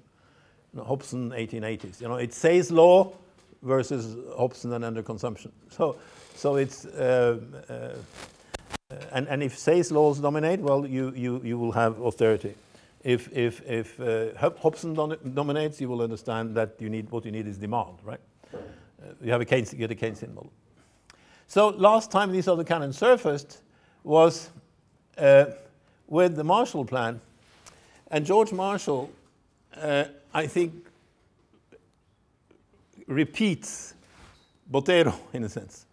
There's a phase of, when he announced the Marshall Plan at Harvard in 1947, there's a phase of this matter which is both interesting and serious. The farmer has always produced the foodstuffs to exchange with the city dweller for other necessities of life. this division of labor is the basis of modern civilization. That's a pretty strong statement. That the exchange between city and countryside is the basis of modern civilization. I think he happens to be right. But that limits the scope of free trade. If free trade ruins the cities, well, then free trade will reduce the wealth. At the present time, it's threatened with breakdown. And I think what caused this was in 1943, the Allied had approved a plan presented by the US Secretary of State then, Henry Morgenthau Jr. And the Morgenthau plan was to deindustrialize Germany. And Germany had created 2 world wars in a century which was not yet halfway. And the best way they thought of punishing Germany was to prohibit industry. Right? That was the Morgenthau plan. But then the Americans and the Allies understood that something was wrong, because this Morgenthau plan was not in East Germany. So you actually had better living conditions in East Germany, and the people from the Allied sectors moved east. So they sent out the wise old president, a bit like Carter today, who was Herbert Hoover. And Herbert Hoover reported in his 3rd report, a few months before the Marshall Plan, there is the illusion that the new Germany left after the annexations can be reduced to a pastoral state without industry. It cannot be done unless we exterminate or move 25 million people out of it. So then he continues to say, well, where should we move 25 million people today out of Germany? Should we move them, out? If so, where? Or should we kill them? It was very blunt. And this report, this was the beginning of the Cold War. And if they understood that after this, there was this understanding that the best way to protect us from communism was to make the countries around the communist bloc as rich as possible. So they extended the Morgenthau plan, a kind of Morgenthau plan, to Japan, to South Korea, to Taiwan, all the way around to Turkey, and Western Europe up to Norway, right?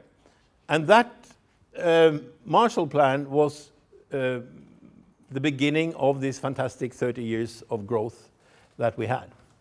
I think this was the key argument that created the Marshall Plan.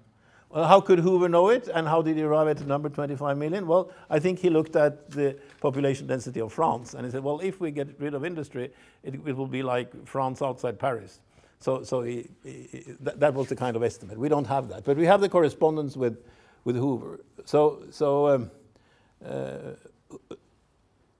Truman trusted Hoover very much, and I think rightly so. And Hoover was an interesting character. He was a mining engineer. And one of the things he did with his wife was to translate a mining book from Latin to English, a book published in 1600. So once you had kind of intellectual precedents, which is interesting, and it produced very good results. So there is something here. This was understood, and it was understood very well with the integration of Spain into the EU, and then it was stopped being understood in a sense. And Hayek has an interesting overshooting mechanism. Never will man penetrate deeper into error than when he's continuing on a road which has led him to great success. Hayek. And this is like Hyman Minsky's destabilizing stability. When things go very well for a while, you cut corners and you reduce your margins, and then a little mistake or a little crisis can throw the whole system into crisis, right? So I'm saying that in a sense, if you apply Minsky's mechanism of destabilizing stability to economics, you get a similar phenomenon, and that economics gets more and more abstract, and then there is a crisis, and then the level of abstraction has to come down. And I think this is where we are now. We are, and you are part of that period of bringing the level of abstraction down. Harold Innis, Canadian economist, has a similar mechanism. Science communicated in Latin gets more and more abstract and enters into alliances with political elites. So the academics enter into alliances with the political elites. Resistance to the ruling paradigm and the elites build up among the vernacular, those who don't write Latin, and an overthrow may take place after a shock to the system. Now, some of us thought that this would happen in 2008, and it didn't. And Innes has an interesting addition to that, is that Western civilization is again and again saved by knowledge that for a time only survives in the periphery. Think of financial crisis. If you thought there could be a financial crisis like Mr. Minsky thought, there were two places in the United States that you could get a job. University of Missouri, Kansas City, and Bard College, upstate New York.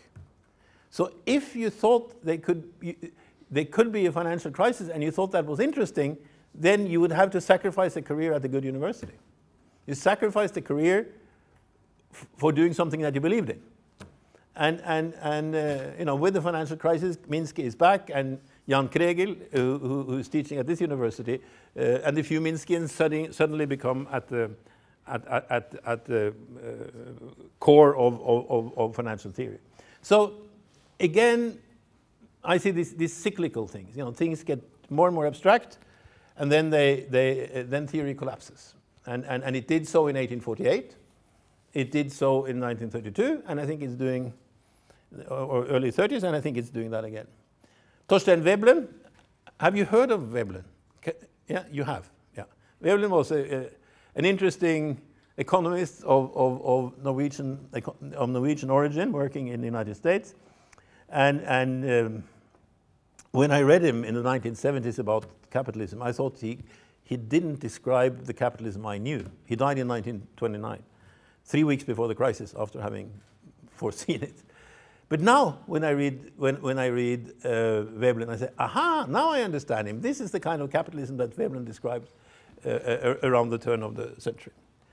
So he talks about esoteric knowledge, which is prestigious but fairly useless. And he talks about education contaminating healthy instincts. You have healthy young people put into university, and then their mind is being contaminated. And you get, you know, factless economics.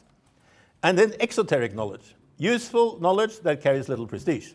Fact and experience-based economics. So this is the level of abstractions, I think, where you're going up and down. And of course, Schumpeter saw this pretty early.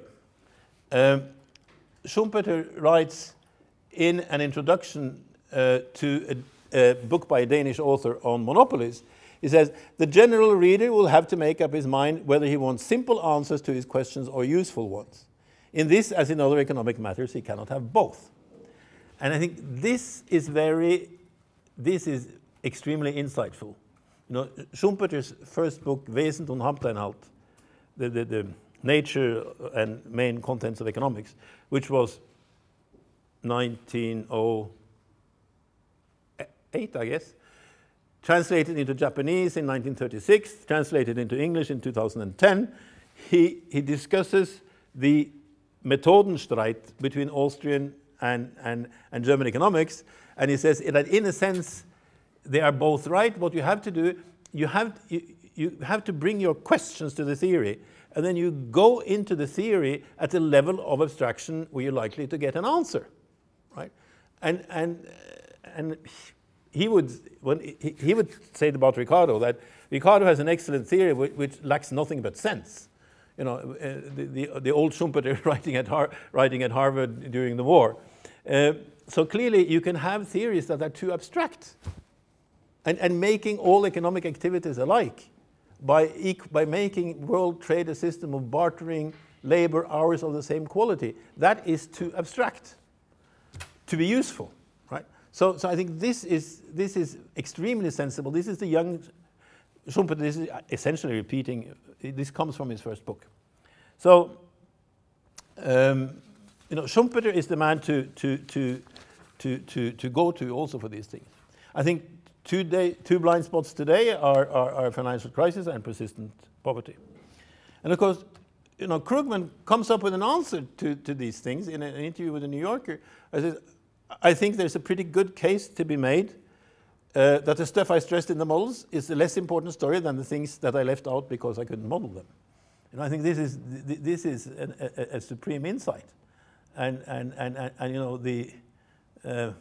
as a businessman, you know, your financial statement are thousands and thousands of numbers, but only 3 or 4 are really important. And the skill is to see what 3 or 4 are really important. But this you can't do here, because maybe the most important ones are not part of the model because you couldn't model them. Right? This is, I think, this is an argument also for lower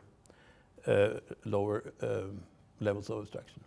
So the old strategy, emulation, and then only then comparative advantage. This is, you know, no nation has ever grown rich without protecting manufacturing industry.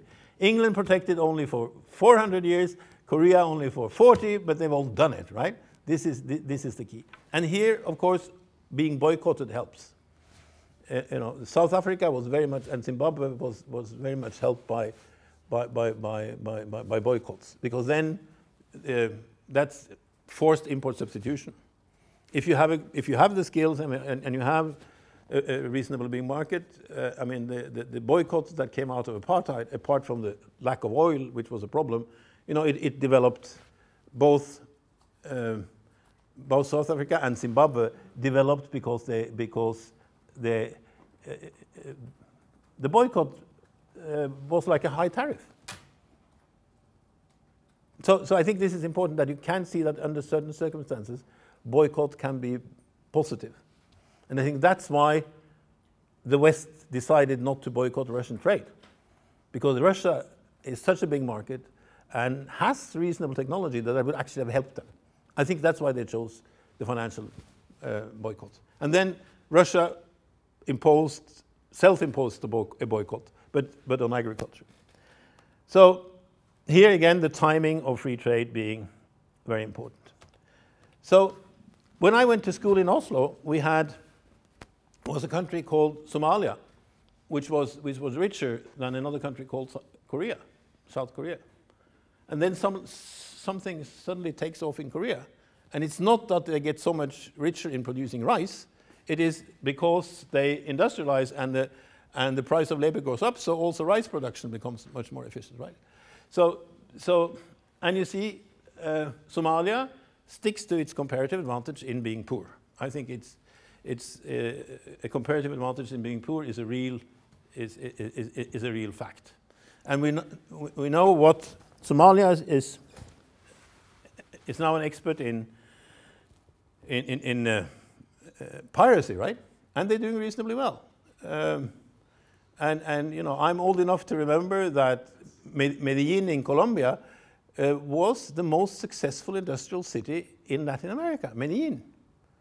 And then you had an abrupt deindustrialization, and now Medellin is famous for drugs, right? So there is something there. I remember when we lived in Lima, and the pediatrician said to my wife, if your children starve, do you steal or don't you steal? You know, it was this kind of very crude thing, but then you wonder why the poor are so honest. But this is dramatic. You see the financial crisis there in the late 90s. And this is what we're not thoroughly understanding. We don't really know very well how to make middle income countries. Washington string red herrings of kind of false starts. At the beginning they said, get the prices right.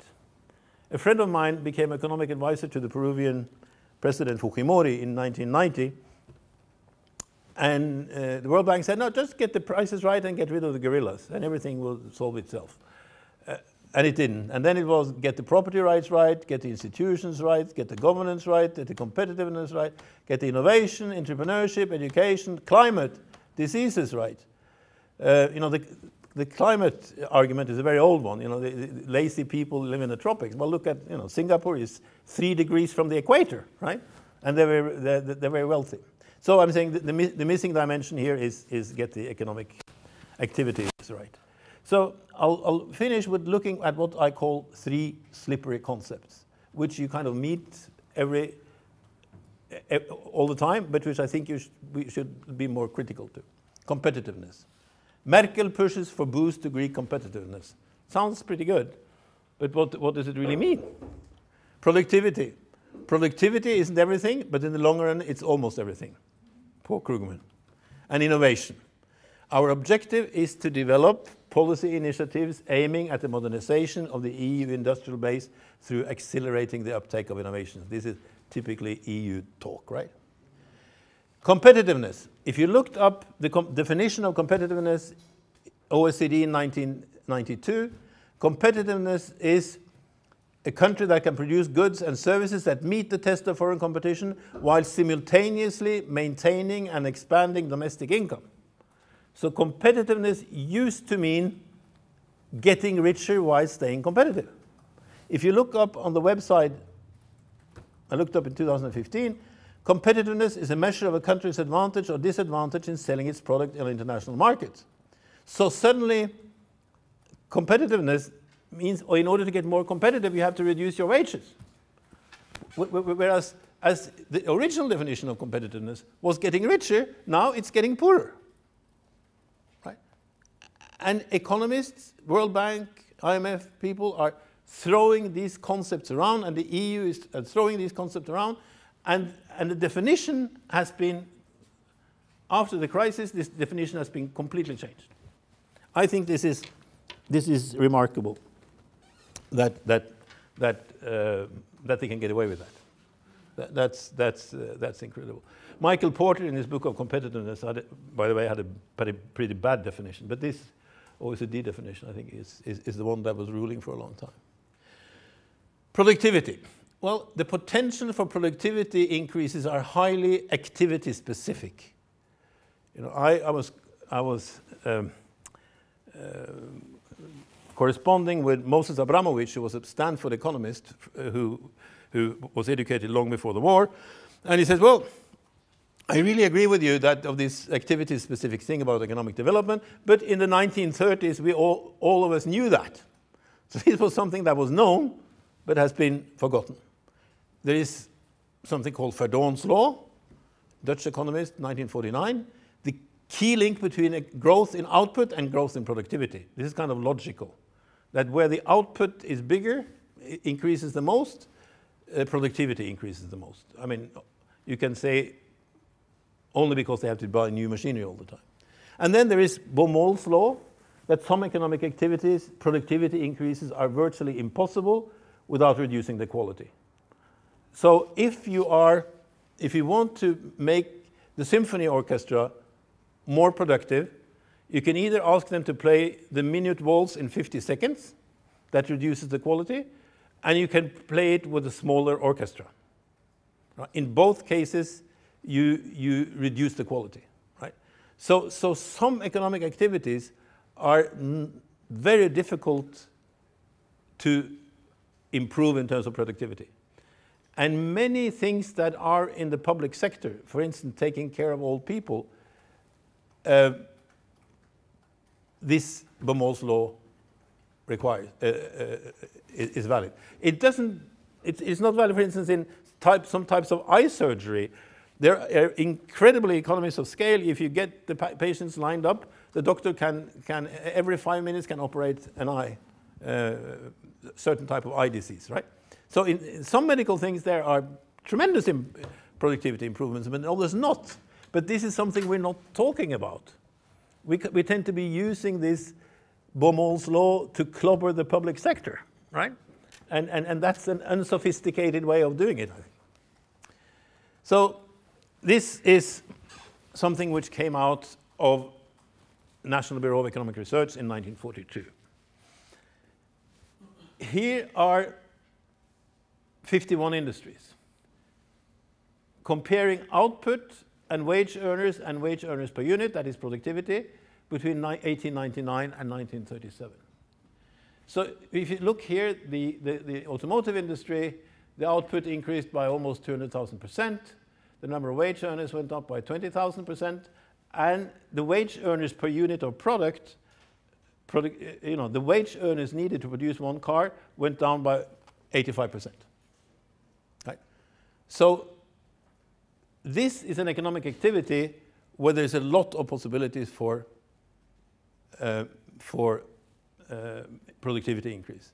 And it was also an industry with a large concentration, which comes out of this. There were a couple of hundred car factories in the beginning of the 20th century. 40 years later, there were 4. Right. 50 years later, there were 4. So here you have chemicals, petroleum refining, beet sugar, fruit and vegetables, etc., etc. Here on the ones with very little productivity increase and very little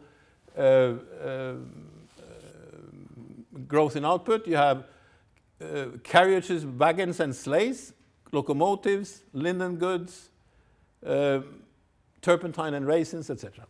Right? So, and hats is over here. 42 is hats. So if you are in a city producing hats, the possibility for productivity increase is very low. If you're producing cars, the potential is huge. And this is not, in my view, not being flagged enough. In this very room on Thursday, the head of IMF Europe was talking, and in sensible talk about the lack of the lack of convergence in Europe. But still, nobody enters into what's the composition of this. What's the composition of this industry? Right? Today, you would have Silicon Valley out there, and you would have the maquilas in Mexico out here, because what's happening is that in the economic activities where there is little productivity increase, they appear as being labor intensive, and if they're labor intensive, they're farmed out to the third world. So the third world would tend to get these bad activities. And Verdon's law is the link between those two bars to the left, right? That where there is productivity, where there is increase where there is increase in output, there is also tend to be increase in productivity. And then we get to something I mentioned, that the fruits of increased productivity will spread to the economy in 2 different ways. I call it the classical mode.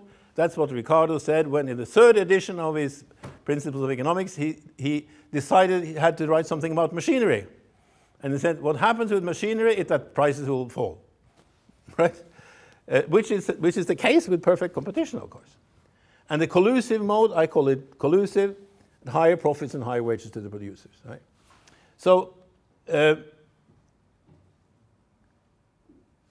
as with productivity increase, the windows of opportunity for innovation will vary vastly from one economic activity to the other. Carlota Perez, who's coming after me, has this window of opportunity. Window of opportunity, I think, is very important. At one point, there is a window of opportunity for growth in the cotton spinning. 300 years later, it's in information technology. I'll show you the example of baseballs and golf balls. And you have some systemic effects. You see in Haiti, Moldova, you find depopulation. You find that the young children stay behind with their grandparents, and the parent generations move out. This is all a result of these. Here the difference in potential in innovation is very important. If you look at economic growth, this is a graph from Carlota. The average annual increase in productivity in cotton spinning in the late 1750s, in England was more than 25% a year. More than 25% productivity increase every year. And then, this comes down, and then productivity increase is very low. In computing, you have something similar called Moore's law, saying that the productivity of the chip doubles every 18 months or whatever it is. And then, of course, you have something that looks like that. Right? So if you decompose economic growth over time, you will find that it really consists of these productivity explosions. 1990s, it was computing, and that probably still goes on. Now, well, Carlota will talk about what the next possibilities are. But that's important. And you will find that economists, the continental economists, were very, especially German ones, the so-called Kameralists, they were in charge of collecting taxes. And if they managed to get this kind of activity inside their country, you know, not only were the businessmen making money, but the workers here would also make much more money. So from the point of view of taxation, you wanted to get hold of an industry that looked like that, right? And the English traders were looking at this from a trading point of view, and they came to pretty similar conclusions. But it's interesting, notice that English economists tend to be traders, they tend to be merchants, or Adam Smith was a former customs official. They focus on that, whereas continental economists tend to, especially from the German lands, they tend to come from ministers of finance in the small countries. So this is a typical graph. This is a typical learning curve from US Bureau of Labor Statistics. Man hours required by best practice method of producing a pair of medium gray men's shoes at selected dates in the US. 1850, 15.5 hours, 1900, 1.7, 1923, 1.1, and then 0.9. So this is another way of drawing that the explosion from the last graph. And here, the United States was a big shoe producer, and United Shoe Machinery and other companies were in St. Louis, Missouri, which became rich, and then the learning curve kind of flattens out. And as I said, these flat learning curves tend to be associated with labor-intensive products, and they are automatically farmed out. So the maquilas in northern Mexico are the kind of economic activities that the Americans are not able to mechanize, right? Because their learning curve is flat. So the laws of the market will assign the economic activities where there's very little learning to poor countries. That's why poor countries don't have the same productivity increase, because they tend to be specialized in economic activities where there is very little productivity increase. Right? So rich countries export from steep learning curves and import from flat learning curves. My first job as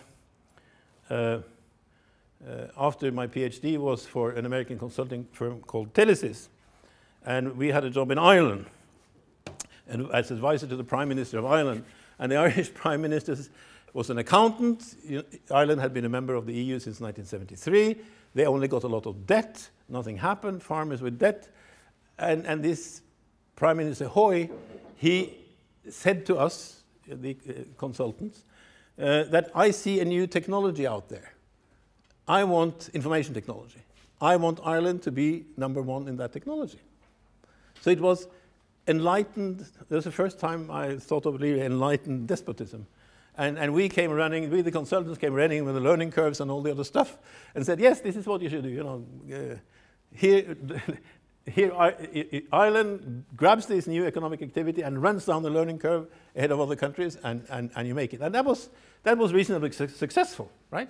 And Ireland actually was a very successful country in information technology. And Finland grabbed cellular phones and ran in the same way, right? And they happen to be the two last colonies of Europe, except the colonies in the Soviet Union. So the last two colonies of Europe actually were very successful in new industries. So you don't have to be #1 in steam to be #1 in electricity. As Carlotta will tell you, it's rather the other way around. That if you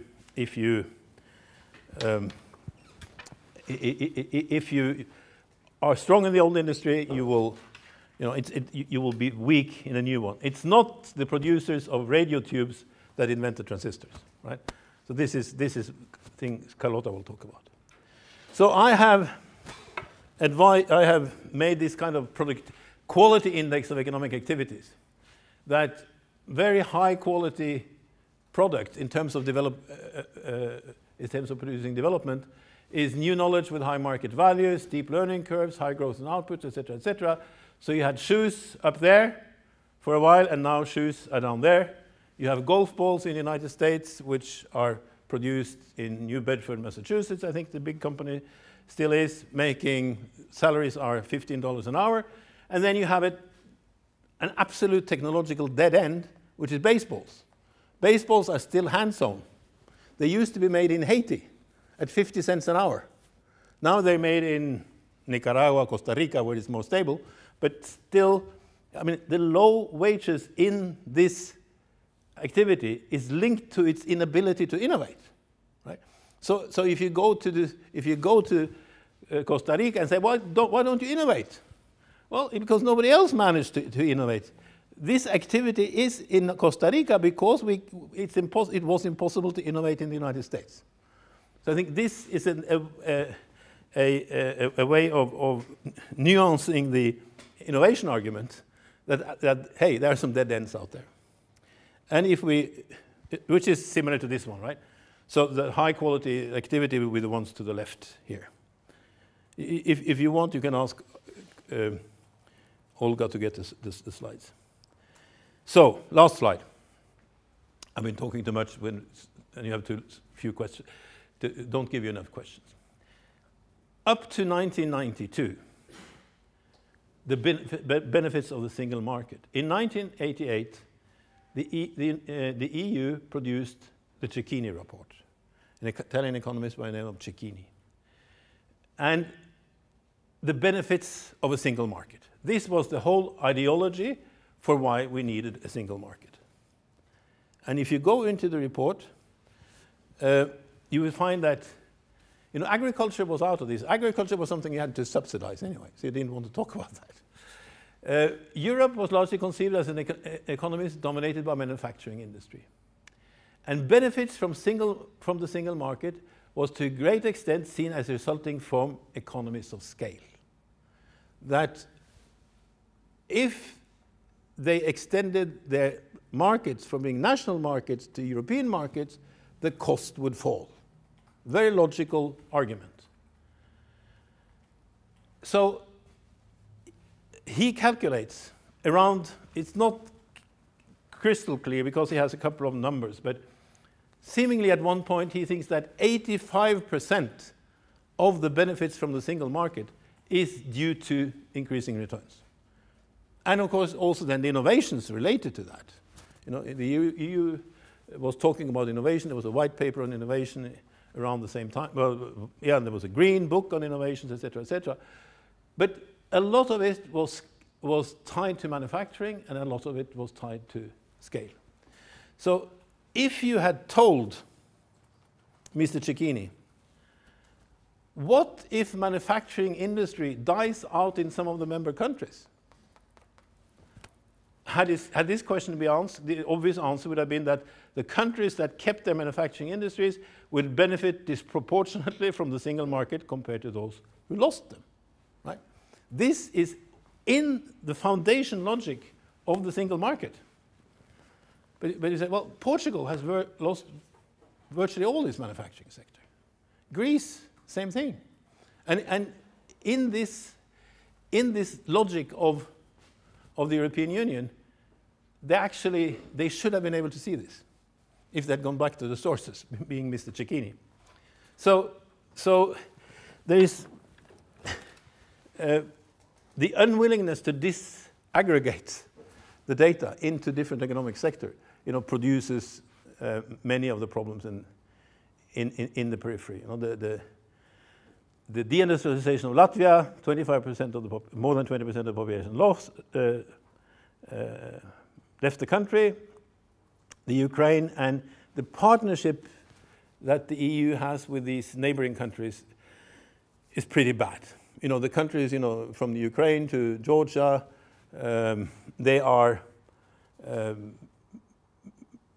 have a partnership agreement, and the EU is supposed to buy their agricultural products, but their quotas are they force them to stay in agriculture, but the quotas they give them are so miserably small that they run out in February. Right? So the story of the non-EU countries is reasonably bad. And also some of the EU countries like Romania, where you have the food chain, like Aldi and these German food chains who have their purchasing office in Germany and in France, they flood the markets in Eastern Europe. And they don't buy food locally. So even though a country like Romania has a very high productive agricultural sector traditionally, you have to go to the small markets to get them.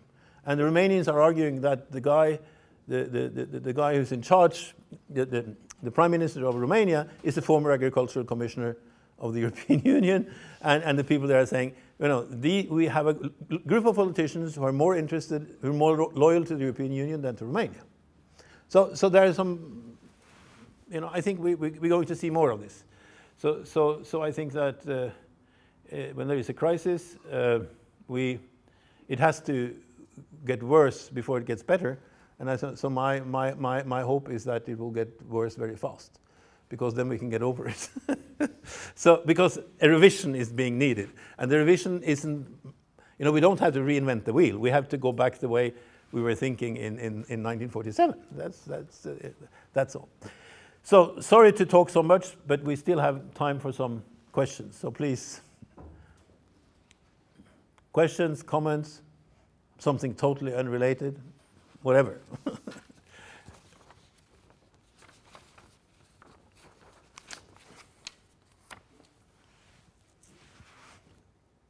And as I said, I think this is pretty independent of right and left, which is interesting. This whole logic. If you see 1848 was an interesting year, a bit like now. There were the Hungary the 1840s, and then there was a revolution in all large European countries except England and Russia. And you had Marx and Engels' Communist Manifesto, you had a German economist called Hildebrandt, and you had John Stuart Mill, who recanted on free trade.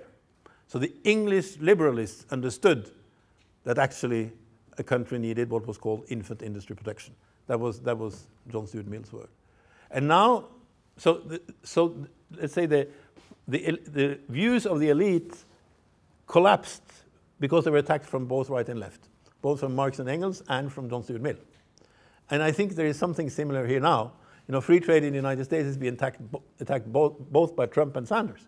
Yeah, and I think that's kind of healthy. If there's something good to say about Trump, I think it's that he stopped that hypocrisy of talking free trade and doing something different. So which is what the rich countries have always done. They have pretended they have free trade, and then they've done something completely different. So at least he stopped the hypocrisy. I mean, if we're looking for good sides. You had a question, or no? Yes. You mentioned Botero's quote about you have to count the number of professions to measure the level of innovation in the city. But I was thinking about what Enrico Moretti wrote about Silicon Valley being specialized in one sector equals the innovation sector. So can you... Who is this? Moretti is an economist specialized in housing markets. And the fact in Silicon Valley is that there are less professions actually. There's no financial sector, for instance, because and as opposed to New York City, where technology startups have a hard time taking off because people are always attracted to higher levels of income in the financial sector. So Silicon Valley has isolated from every other profession and focused only on computer science and design and other things, is actually more innovative as a result. So how do you reconcile it? Well, I think you can reconcile it with, in a sense, with the death of distance. That you don't need to have the bank around the corner anymore. It can be in New York, and you can do it. And well, there are industrial, in Italy, you will find that there are industrial cities which are very specialized these days. You look at the button industry. There's one little place in northern Italy where they only produce buttons. So there are there are clusters which are less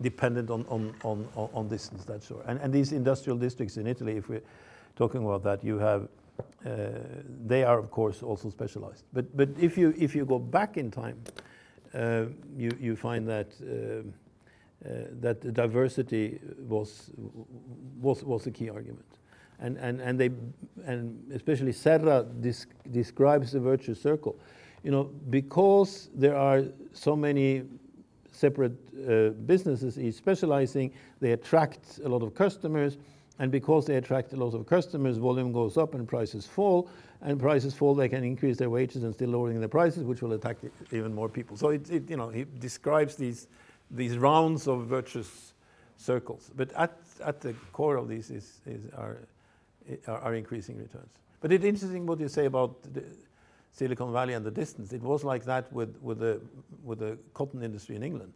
And they say, well, why didn't that happen around London? And one of the answers is that labor was too expensive.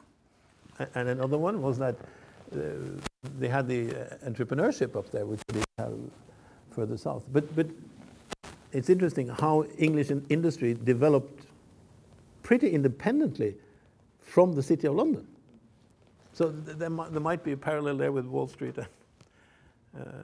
and Silicon Valley.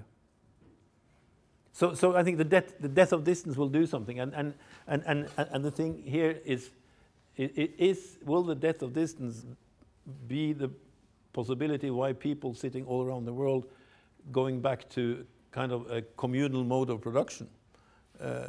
That is a possibility, and I think if we look at that, if we look at these new phenomena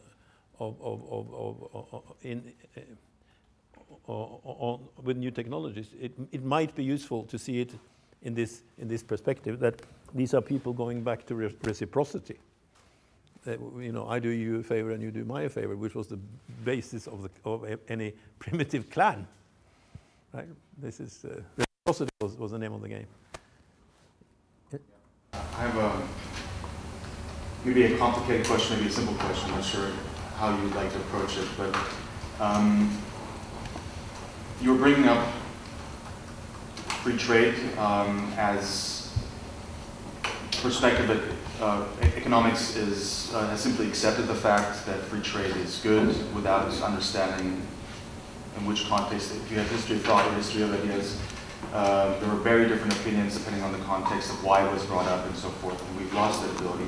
But I'm not sure if you were suggesting that free trade is bad. I think that's, if I understand you correctly, we're just opening up the possibility that free trade is not always good, and protectionism might be good in other instances, depending on the context.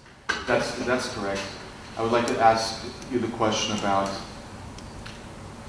trade is thought of, at least in the modern context, as nation states trading with each other, and I'm wondering if that concept is even compatible with the modern development of the last 30 years of global value chains, trade not necessarily happening within the traditional boundaries of one country bloc trading with another country bloc, but rather multinationals. Also, the currency is no longer, it's primarily driven through the US dollar markets, for instance, and not within the traditional markets. I'm wondering, if we're not talking about left or right policies on trade, I'm just wondering, do we have the right dimensions, the right primaries about thinking about trade and the benefits of trade within any of the existing theories that might give us an indication whether trade is good or not?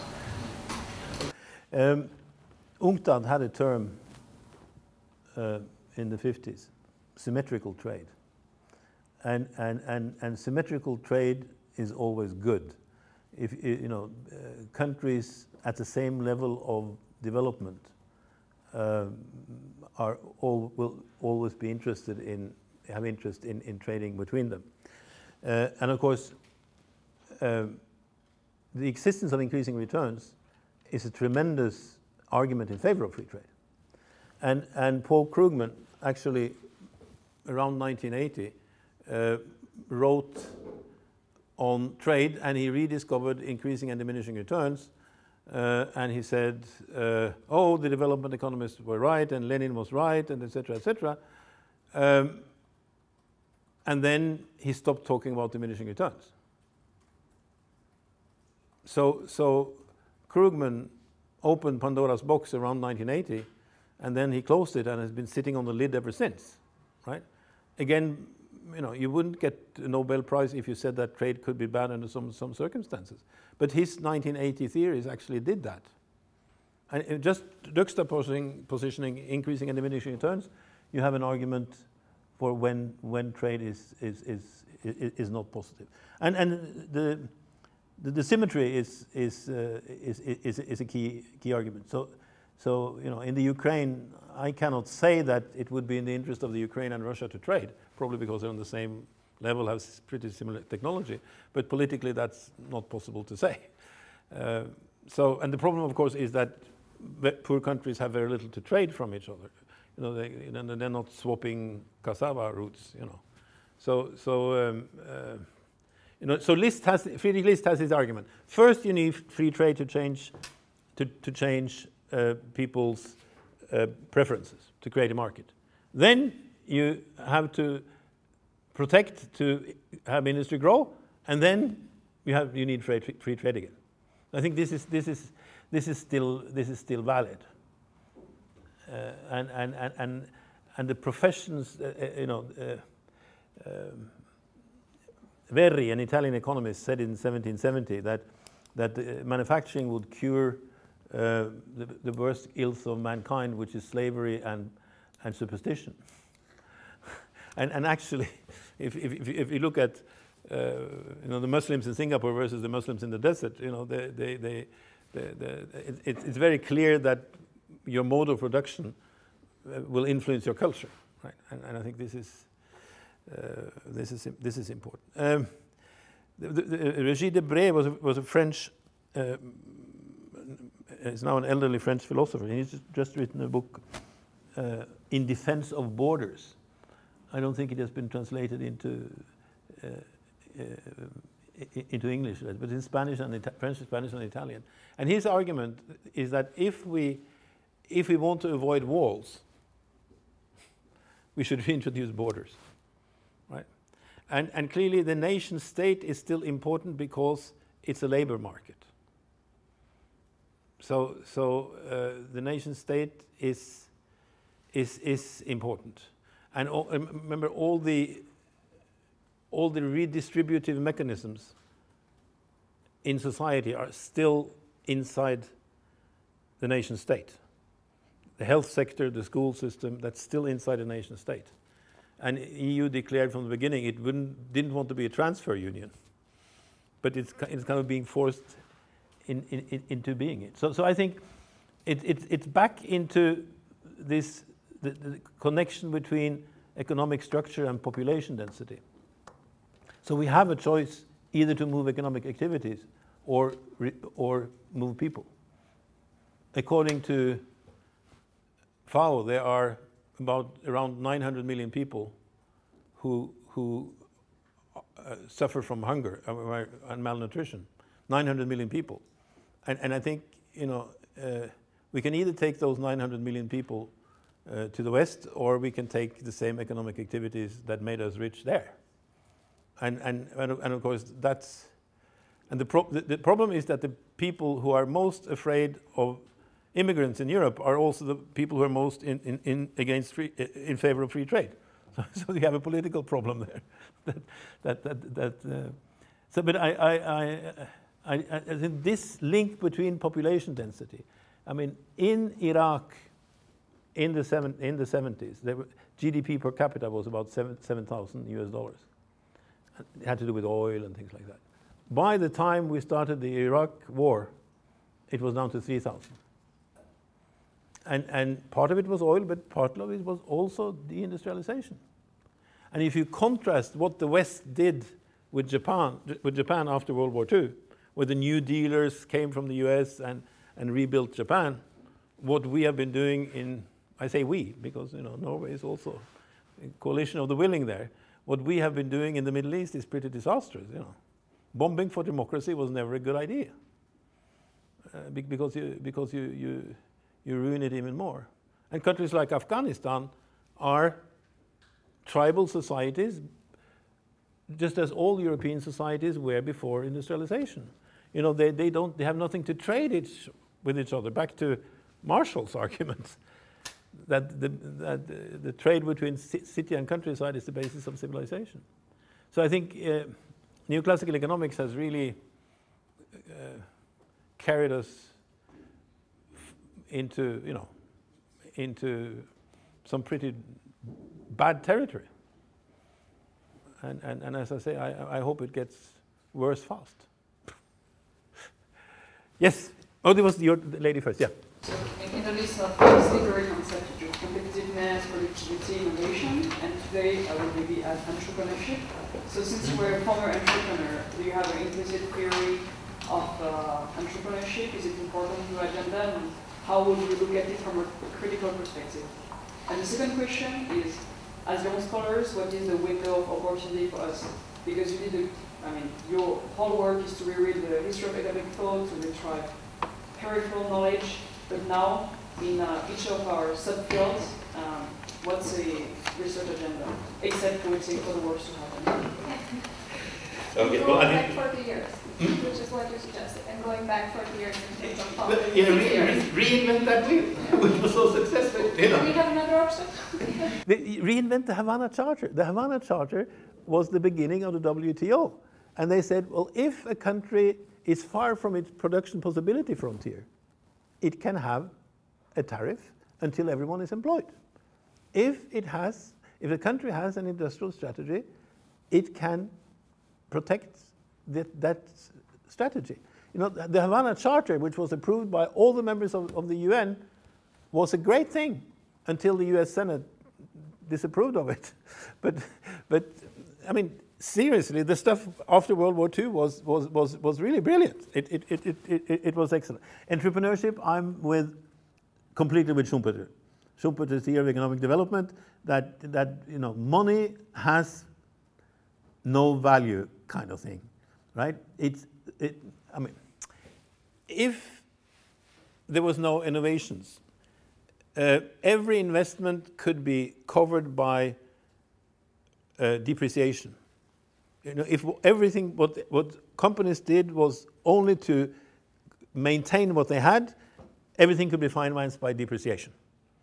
So according to Schumpeter, money, the only thing which gives value to money is entrepreneurship.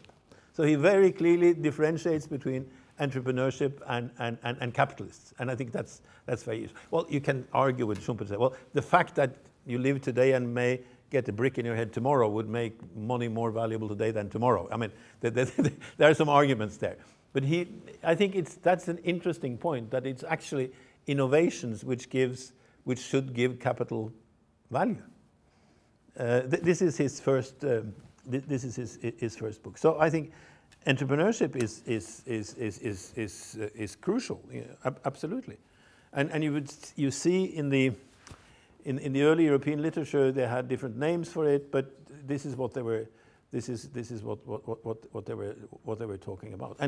And in the feudal society, in order to retain power, you were fighting for the status quo.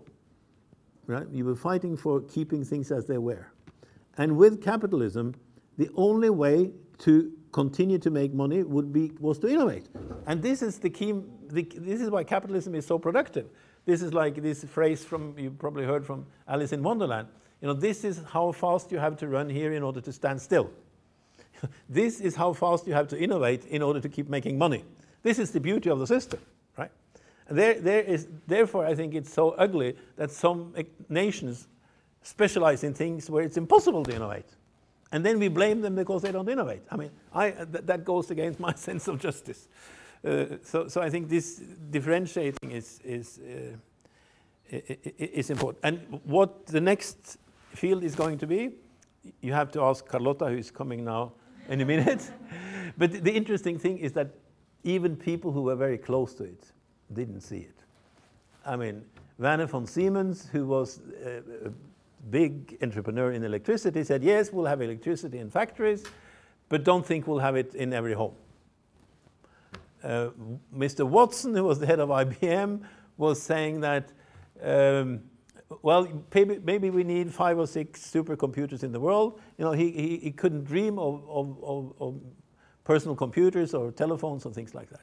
And the people who invented the steam engine for many, many decades was only an engine, was only a water pump. And then somebody took that water pump and put it on trains and all other things, right? So the beauty of it is actually, that in a way, the charming thing about it is that even the people who are very close don't see it, right? And an American economist said, it's like being on a ship in the fog. And some kind of gestalt is coming out of the fog. And the first person to see what it can be used for wins. So that was kind of Bill Gates. You had this new technology which was not very well understood. It wasn't invented by Bill Gates, but he is the one who sees the window of opportunity, right? So I think this is clearly important. And I don't believe in, I must say, I don't believe in zero growth. I think, well, back to this graph. I looked at the price of a transatlantic telephone call in 1930. 3 minutes between London and New York. And in today's money, that would be something like £5,000. Well, if you can do this now for free with video on Skype, what does that mean for economic growth? Does it mean degrowth? It means that we cannot measure what we're doing anymore, right?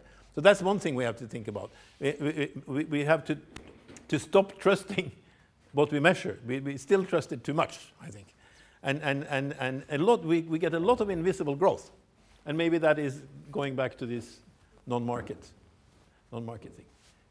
Yes, a couple of more questions, then we let Carlotta come in.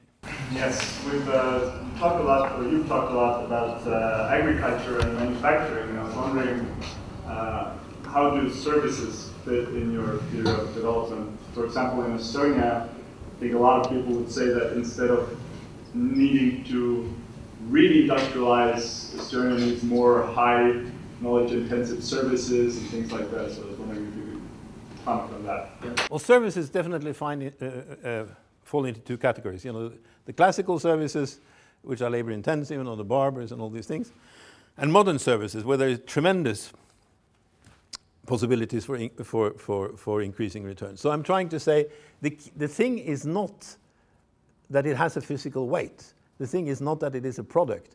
The thing is really increasing returns. And for hundreds and hundreds of years, increasing returns meant manufacturing, and increasing returns and imperfect competition. Now you have the same thing in services, absolutely.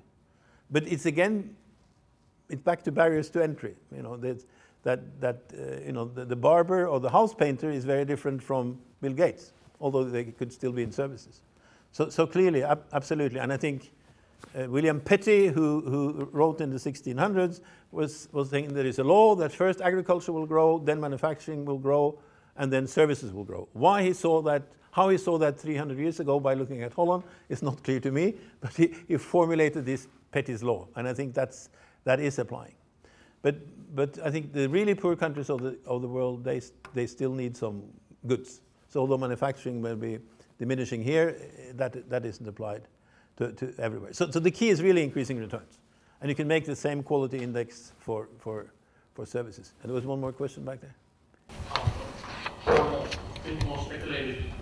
Since we went back on the scheme and all the Polanyi argument, if we're going with reverse transformation,